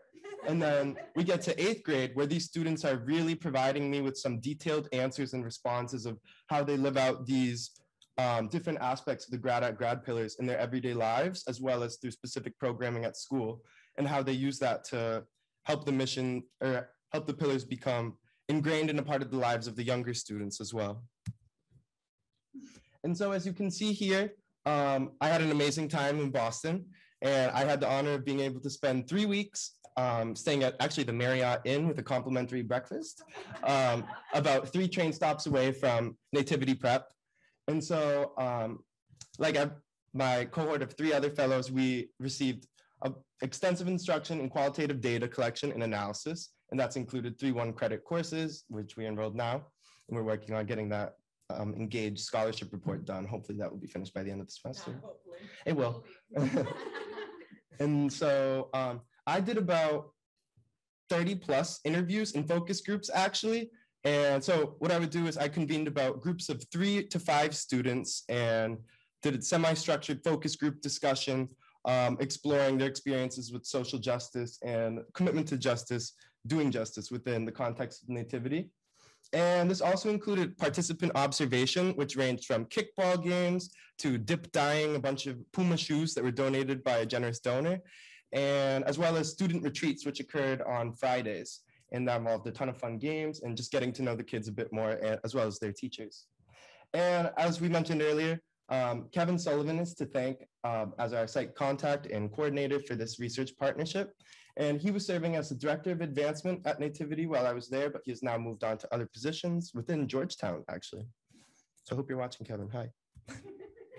Okay, now my actual research questions, like I mentioned, I was focused on parsing out how this mission statement is lived out day to day in Nativity in a multifaceted manner, because we have this idea that the school itself is an act of service through offering this tuition-free education and all this great programming for students.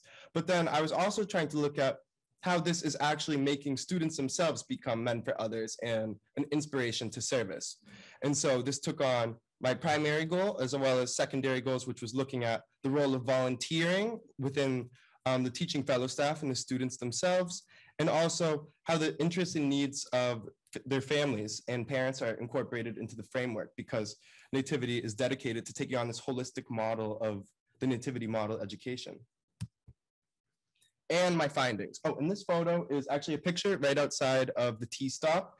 And it, once again, like the importance of place took center stage here as we are family, because my main finding here was relationships are everything at Nativity, and community underscored almost every single interview and focus group that I convened with my students, staff, teachers, but that was the main driving force here, as well as this idea that the mission statement is there and just the school existing in itself, it's living that out, but what are the active components to better this and increase engagement with service and living out this statement day to day, as well as the fact that Nativity has conducted substantive work on social and racial justice in adapting to these constantly shifting demographics and needs of the students, especially within the context of the COVID-19 pandemic as well, given the challenges of providing the education and all the programming that Nativity has to offer. And so I'm going to also provide you with some specific quotes from interviews. So here we have Nora Frias, who was the pilot of the Graduate Support Office, which is a crucial component of the Nativity at Prep education. And so the Graduate Support Office will actually help follow alumni after they graduate Nativity through their time in high school, college, and careers, and connect them back with current Nativity students.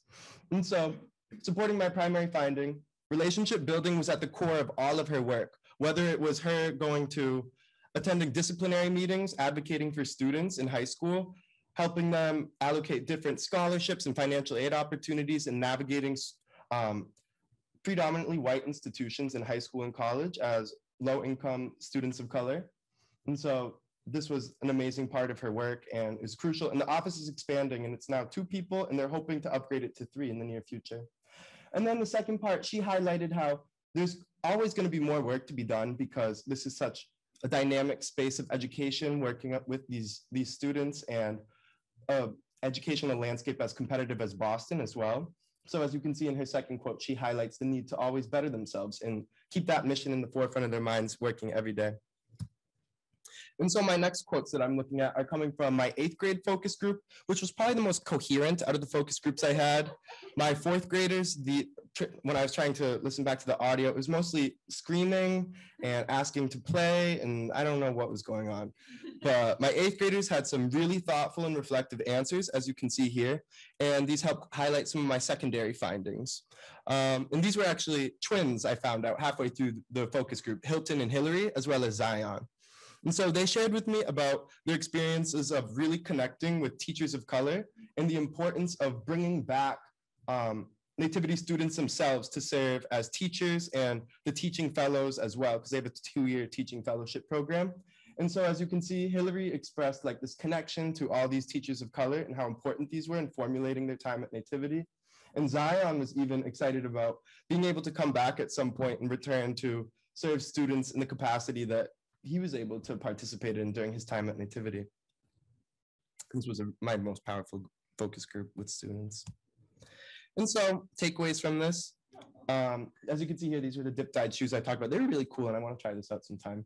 But a holistic commitment to service is lived out every single day by teachers, staff, and students. And this is evident throughout my interviews and focus groups of them constantly trying to better themselves and work on this mission and how they can enact this and the challenges given the COVID pandemic and what the future of this looks like.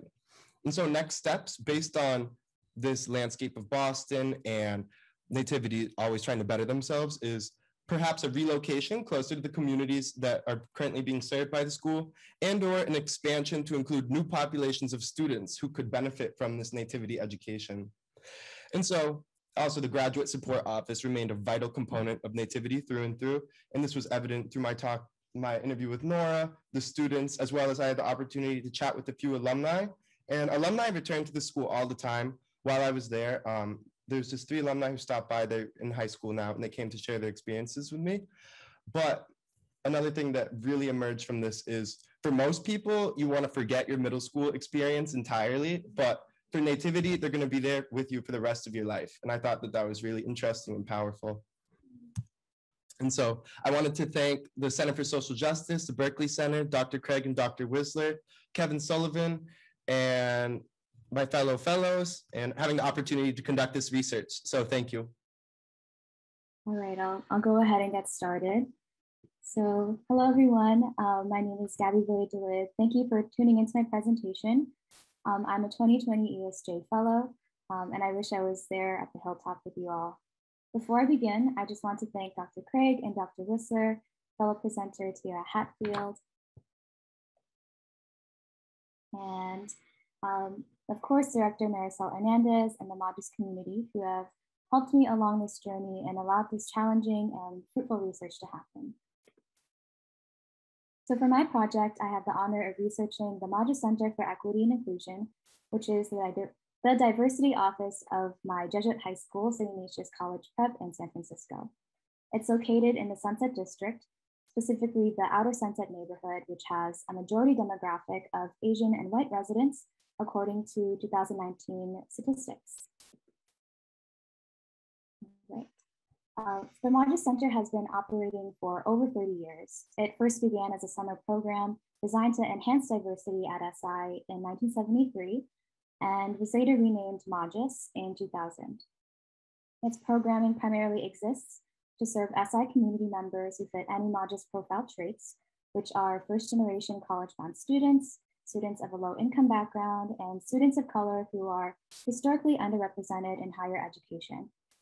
In 2017, the Modus Center merged with the Office of Equity and Inclusion. So in addition to serving Modus profile members, the office partners with other departments and community groups to handle issues of equity and inclusion. To give some examples of this, Modus serves Modus profile students in its main high school program, which offers academic, counseling, mentorship, and college prep resources and opportunities, as well as cultural events. And similar equivalents are offered for Modus parents to participate in. And affinity group programming is offered for all groups of faculty and staff, students, and parents. And for faculty and staff, Modus supports in areas such as professional development and curriculum development. And finally, Modus also advocates on behalf of students and families. So of course, it's important for me to acknowledge my positionality and connection to my research site, as I'm a graduate of the class of 2017. That's me with my choral group. As a Filipino American, the Modus Center's resources were available to me, but I was not an active participant in Modus programming aside from attending a few college workshops with friends. However, I had many friendships and connections throughout my 4 years at SI with Modus peers and faculty members, which all placed me in a unique position to be familiar with the Modus community and programming while also learning more deeply about community members' experiences while researching. Luckily, one of the Modus connections I made was the current director and my former AP statistics teacher, Director Hernandez, Due to the pandemic causing unforeseen delays in the research process, I was unable to start until March of this year. But fortunately, I was able to reach out to Ms. Hernandez and quickly get started. Using both hers and my own connections, I reached out to SI administrators, Modus faculty, Modus parents, and recent Modus alumni with varying levels of participation, and conducted 20 total virtual interviews. And this all took place during March to April of 2021, as our nation is witnessing the rise in social movements calling for racial justice in the aftermath of racial tragedies. Thus, my research questions and interviewee responses are connected to present experiences.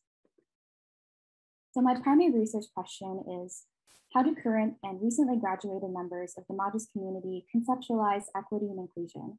And I've bolded my secondary questions: what meaning does its physical space hold? And how does the Modus Center's equity and inclusion work enact racial justice? As the rest of this presentation will focus on some key findings related to these questions. So a common theme that was reiterated throughout all interviewee groups was the acknowledgement of environment and space. Despite the statistic that over 50% of the student body identifies as BIPOC, interviewees across groups brought up that the school environment and culture feels predominantly white based on the private school's history, its donor population, and all the way down to who is represented and who appears to integrate more easily into high school life. This contextualizes observations made by 80% of interviewees that inside and around the Modus Center's physical office, pictured here with the red circle, is a visibly racialized space on campus, located in the corner of the Student Center, which is what this picture is of, one of the largest and busiest sections of school where students study, socialize, and pass by during breaks and after school. Interviewees identified the place as a safe space or affinity space where BIPOC students or members can gather. One of the main points that interviewees across all groups discussed was the view that the Modus Center space was a social community resource that helped to build inclusiveness and community. In tandem with being called a BIPOC safe space, it was often described as a home and a place where Modus family could come together to socialize and feel affirmed in their identities and shared experiences, which was critical for getting through the day-to-day. Admin, Modus faculty, and alumni also noted that the physical space itself was welcoming and not exclusive to BIPOC members, as some non-BIPOC or non-Modus profile identifying students would also frequent and find community in the space.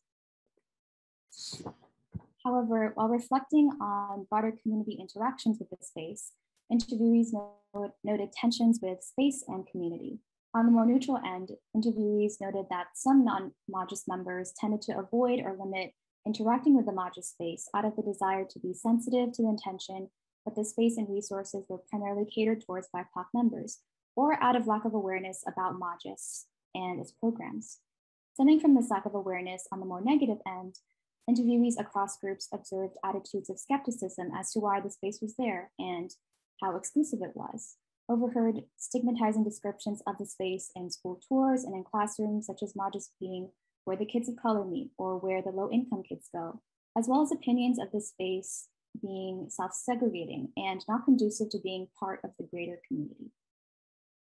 These tensions are exemplified in this quote by an alumni who stated, "With my experience with Modus, I definitely think that Modus, or when I hear the word Modus, it reminds me of community, solidarity, understanding, and endless support, but it also kind of brings up some negative memories, being an other, an outcast, and a marginalized person." So, there we go. One of the main ways in which the Modus Center tackles these community tensions and advances equity, inclusion, and racial justice is by promoting community-oriented beliefs, or beliefs that connect the individual to the community. 45% of interviewees reported that the term Modus meant doing more or bettering oneself for the sake of oneself and one's community.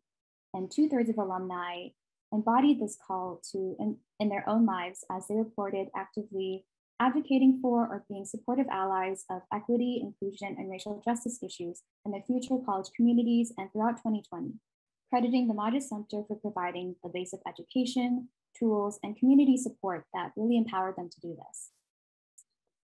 As one alumni puts it, the term Modus is just putting equity and inclusion into practice. Of course, now that I'm saying this, I'm realizing that you always talk about your Modus family, but It also extends past that, just learning how to be a better person for your community as well. Community being not just a Magis family, but also those around. So the term Magis, and also the Magis Center in general, this kind of helps you be a better person to better execute that equity and inclusion outside of the center. While I'm still in the process of unearthing more research themes and their complexities, I'm honored to have had this challenge and opportunity through this cohort fellowship to bring my Georgetown education home and learn of the unique ways in which Jesuit educators and graduates in the US and around the globe are following in Father Rufe's words and bravely grappling with the most salient issues of our time. Thank you so much for listening. Hello, everyone. My name is Amber Stanford, and today I will be presenting on how the COVID-19 pandemic has impacted the university called La Ruiz in Lima, Peru.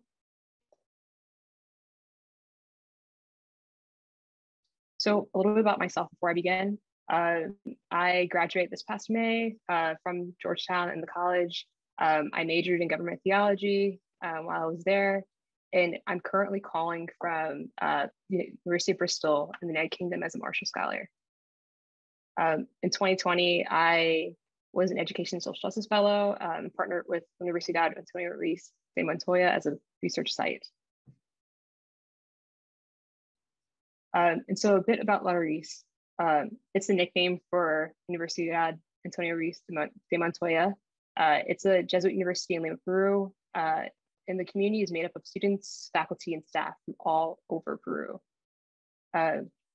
Throughout the presentation, I have quotes from students and faculty and staff in the presentation as a way to provide space for their voices and for their own perspectives.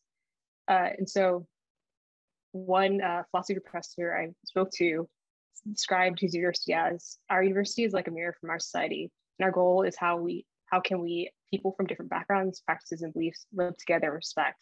And so I think that like La Ruiz has its own mission statement, but I think that the philosophy professor really provided a great way of understanding their mission statement.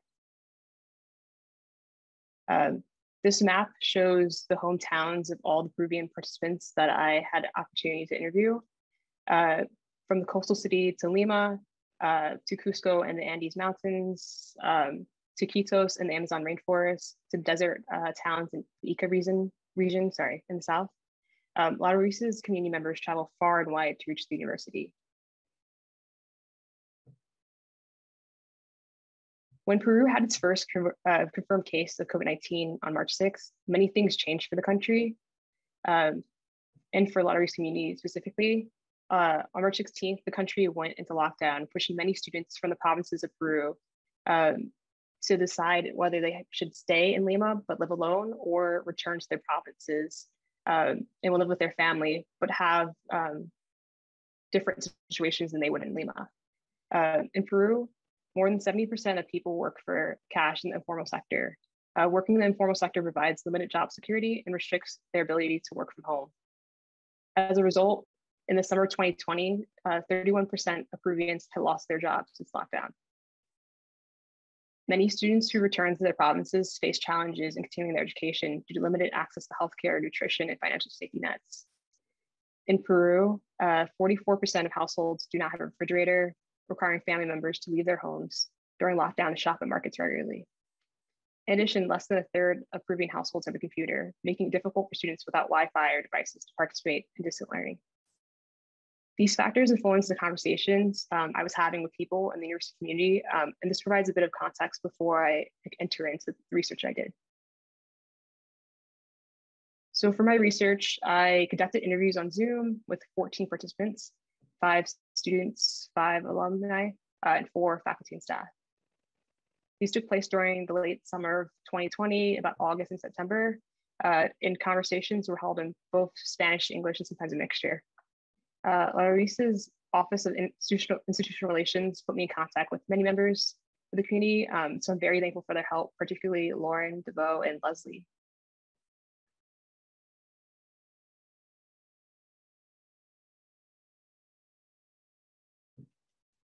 And so through my research, I think it skipped a slide. There it goes.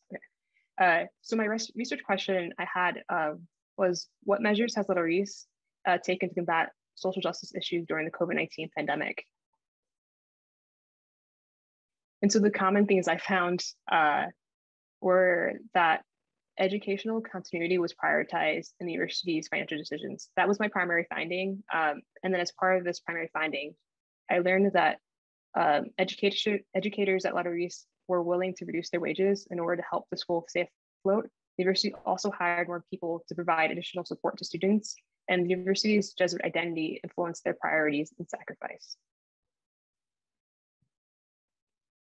On the topic of educational continuity, I learned so much from just talking to different community members. And that in an interview, a journalism student said to me, honestly, many students are considering leaving a cycle or two due to financial difficulties.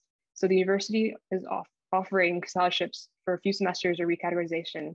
It's a great benefit. I think it's correct. It has helped them in different ways. It's difficult to carry distant education, but daily measures can be taken. It will be a good new semester this year. I think the measures are correct. It's a great benefit in contrast to other universities in my country.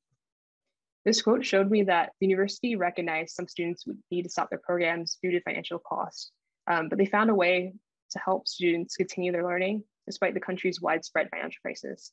And the student indicated to me that this was specific to Laureus and that this was not common among all the schools of Peru. In another interview, a language professor shared, I think also that the decision to give students more time to pay off their student debt and also give them special scholarships to different students, I think that's helped us to maintain our numbers. And we actually have more students in language center this semester, even though we're still all virtual. And while the pay cut obviously also affected me, but not to the extent where it's put me in any extreme discomfort, it's basically like social responsibility. I think almost everyone who works in the university feels that and was willing to sacrifice so that we could keep it going. Through my interviews with the language professor and other people at the university, I learned that there's a sense of social responsibility within the community, and that helping the university continue to function and continue its goals was a priority for many. And then through interviews, I also kind of heard this togetherness, the sense of togetherness that was mentioned as the professors and others kind of used the pronoun we, and they were just describing themselves as a together unit instead of their own individual situations.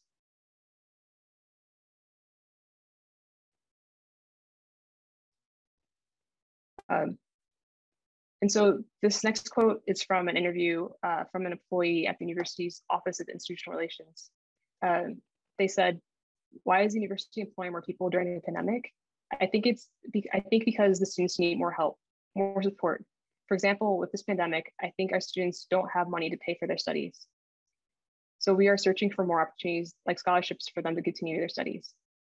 And so the person I was talking to had been brought in to the university during the pandemic and hired during the pandemic, as through their role, they were looking for scholarships to help their students and help other students attend their university. So I was amazed by the university's their ability to still hire people, but also their commitment to funding their students' education. And so I really thought it was interesting how the employee recognized the importance of their specific role within the university and how it directly impacted students and their access to education. And so my last example is from an interview with an employee in the university's Office of Quality Assurance. They said, "Everybody's important. Everybody has something to give. Everybody has something to do, and we're not leaving anyone behind." I think it's a very strong message that I felt at Laureus, and the headmaster has had to make bigger sacrifices than assistants and other staff, but they do it with a full heart and display. In many interviews, community members spoke about their Jesuit training and how it's impacted their care for the community. I think this quote really shows how much people care for each other and care for the university community. And I think it's through this idea of care that the university kind of starts from the top with their care, but also it flows throughout the university in the way they care for each other and care for each other's education. And so on my conclusion slide, I kind of summarize all the points that I've made. The university community prioritized students and their ability to complete their studies and their financial decisions. Decisions included sacrifices by employees and investing in their more support by hiring other people. And the decisions were also influenced by the Jesuit identity and the commitment to others. And I think that while this is only one finding that I've had while doing research, I plan to continue looking more deeply and understanding the sense of care and the sense of commitment that the university community has to each other, especially during this crisis. And I wanted to close off my presentation by reading one more quote by a journalism student and how they kind of felt about their education at La Ruisse. They said, "It's necessary that people work for society. I think it is one of the objectives, the motivation for La Ruisse students. We study for this, for building a new society, for country in some way to change the situation." I really enjoyed just like learning so much about La Ruisse and its students and its community. They've been very inspiring, especially during this pandemic. I started out with another project but had to quickly pivot when the pandemic first occurred. And so just understanding a bit what's happening in Peru and being able to have moments with my interviewees where I understand them and they kind of understand me and how much has been going on in both other countries, but around the world. It's been a great experience, especially during such a dark time. And so I'm very thankful for the fellowship and for both centers involved and everyone at Georgetown. And I'm very thankful I was able to do this research. We're gonna open up the floor for questions. Are there any questions in the chat, Ruth? No, not yet, okay. Does anyone in the audience have a question for any of our presenters?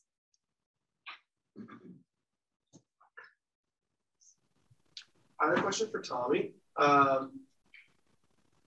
Were there any guidelines in the school's handbook about community service? Were they trying to basically incentivize or require students, maybe the fourth graders, to start doing community service?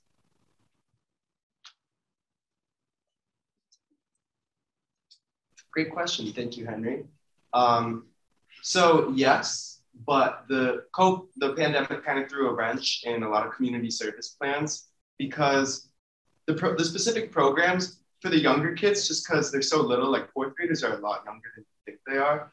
They don't have as much involvement in specific programs, but they will help out at local food pantries. There's a lot of different community centers and food pantries in the area that they will help out at.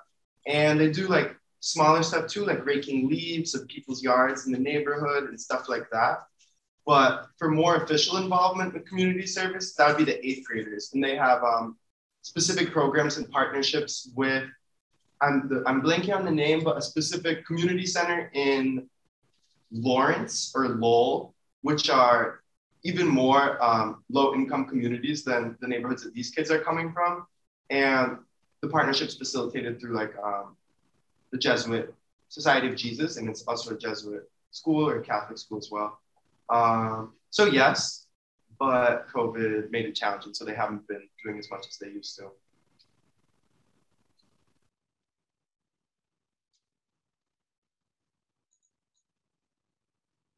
I have a question for all three of you.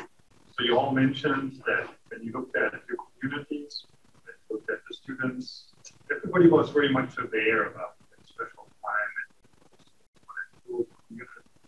What about the other way around? To which extent did others also notice that state efforts to keep the school to support the family and staff? So to which extent did also others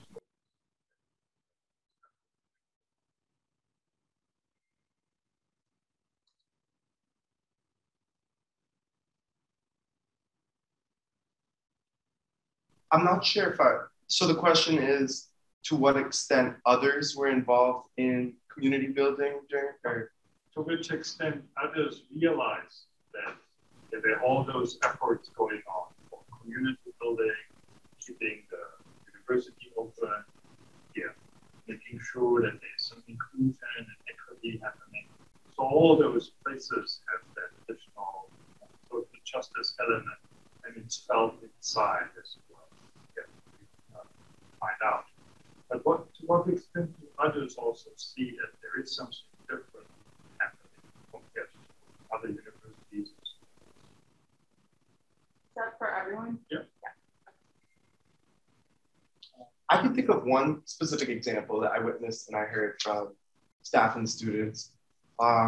So during the pandemic, at the beginning of it, they were all sent home, and Nativity, they've been working on their technological involvement and providing the kids with iPads or laptops, Chromebook, I can't remember what they are, Chromebooks or an iPad or something. But in addition to that, they also sent home gift bags with all the students with different toiletries and stuff that their family was going to need. And it was just a really good thing that they need, like a way how the school adapted to this. And they recognized this need that students were being sent home, and families have working parents and single parents who can't provide all of this during times when restricted to not even be going out or whatnot. So I thought that was one specific example, if I interpreted the question correctly. And if not, I could hear their answers and then see if I can come back to it. Okay, Abby or Gabby or Amber, did either one of you want to, oh, you weren't actually able to hear the question? Okay.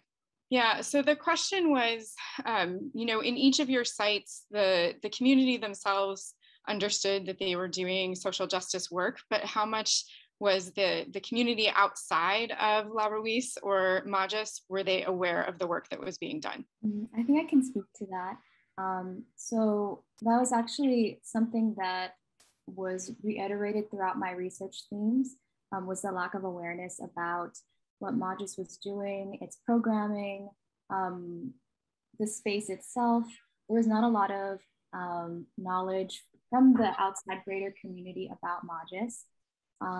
And with that, there was a desire expressed by faculty members to connect more and to perhaps do more outreach to connect with outside members or members who wouldn't have been introduced in the first place because they wouldn't fit the Majas profile. And that was actually, yes, like a theme that was very prominent, just the lack of knowledge and lack of awareness.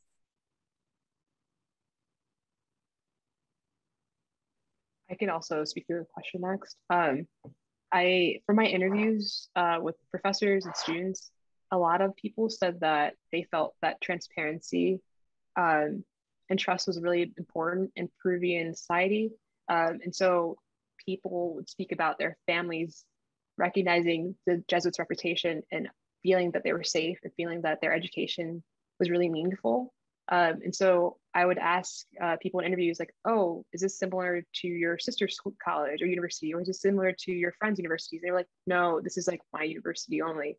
And so I think that people who are aware of the university's reputation or their Jesuit influence were somehow like aware of its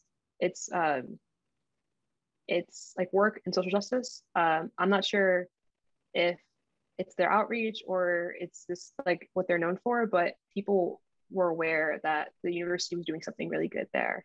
But I also know that the Office of Institutional Relations didn't only reach out to other universities. They were also working with high school students. I think it's in the Fe y Alegría University high schools in Peru, and they would work and do outreach there. And so their work or their influence wasn't only with other universities and their friends and family, but also with high school students who are looking to attend university. So I have a question for each of you to address individually. You've each worked with a different age group, and I'm curious as to what is distinct about being a part of that age group during COVID within your specific context. So for example, what's distinct about being in 4th through 8th grade at Nativity Prep during a time of COVID rather than another age group at that time for each of your respective site placements? I could start since I'm the youngest. There we go. So thank you, Kat. Great question. So working with students as young as the ages of like, I'm trying to think of how old we are in the 4th grade, 8, 9, pretty young. So at that age, it has definitely been very challenging for them, it seems. And so how the school was working, they had a rotating schedule where there was a maroon pod and a gold pod. And so each pod would come back to school in different days, but there's also students who would choose to be virtual for the entire year. So for some of these 4th graders, they were bringing them in at the end of the year, actually, while I was there. And it had been their first time in the building in the 2 years they had been there. And it's one thing, like, I feel like for college students, like, we're like, oh, our sophomores and freshmen at Georgetown, like, they've never actually been on campus. It's like, we're old enough to kind of understand that for the kids, they haven't even seen their classrooms, their classmates. So I thought it was pretty jarring for them. In addition to that, they haven't been able to offer the after-school programs, which are completely staffed by a lot of volunteer families and board members. So that's also been a huge, not loss, but something to deal with and a challenge that a wrench has been thrown in like such a crucial part of the nativity model.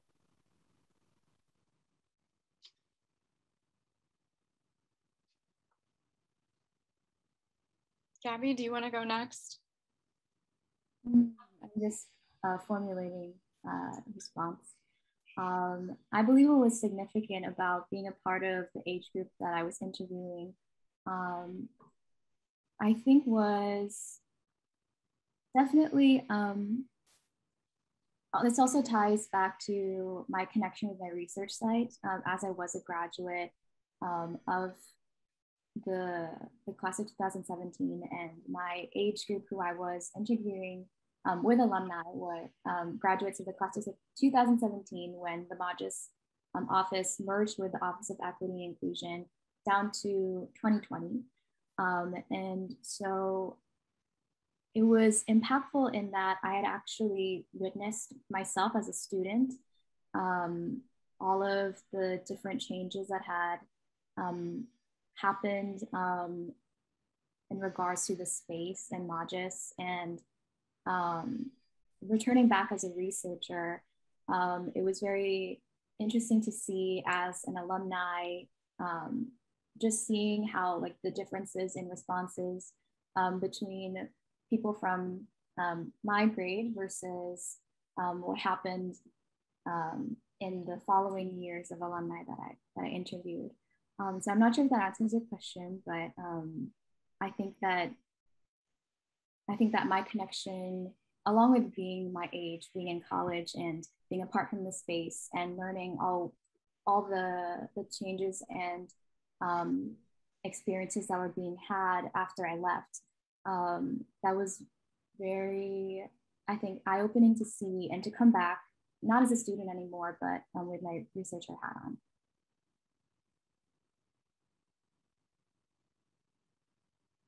I really enjoyed the question. I think it's making me reflect on my experience interviewing other college students at the time. And so I think that one way that a lot of recent universities in Peru are different from American universities is that most university students don't live together with other university students. So they don't live in like a dorm or a residence hall. They live and rent like their own apartments and get their own housing that's nearby the university. And so I think that one way COVID really impacted their studies and their living is that they had to decide between, or many students who were from outside of Lima had to decide between living in Lima alone without a physical community or going back home.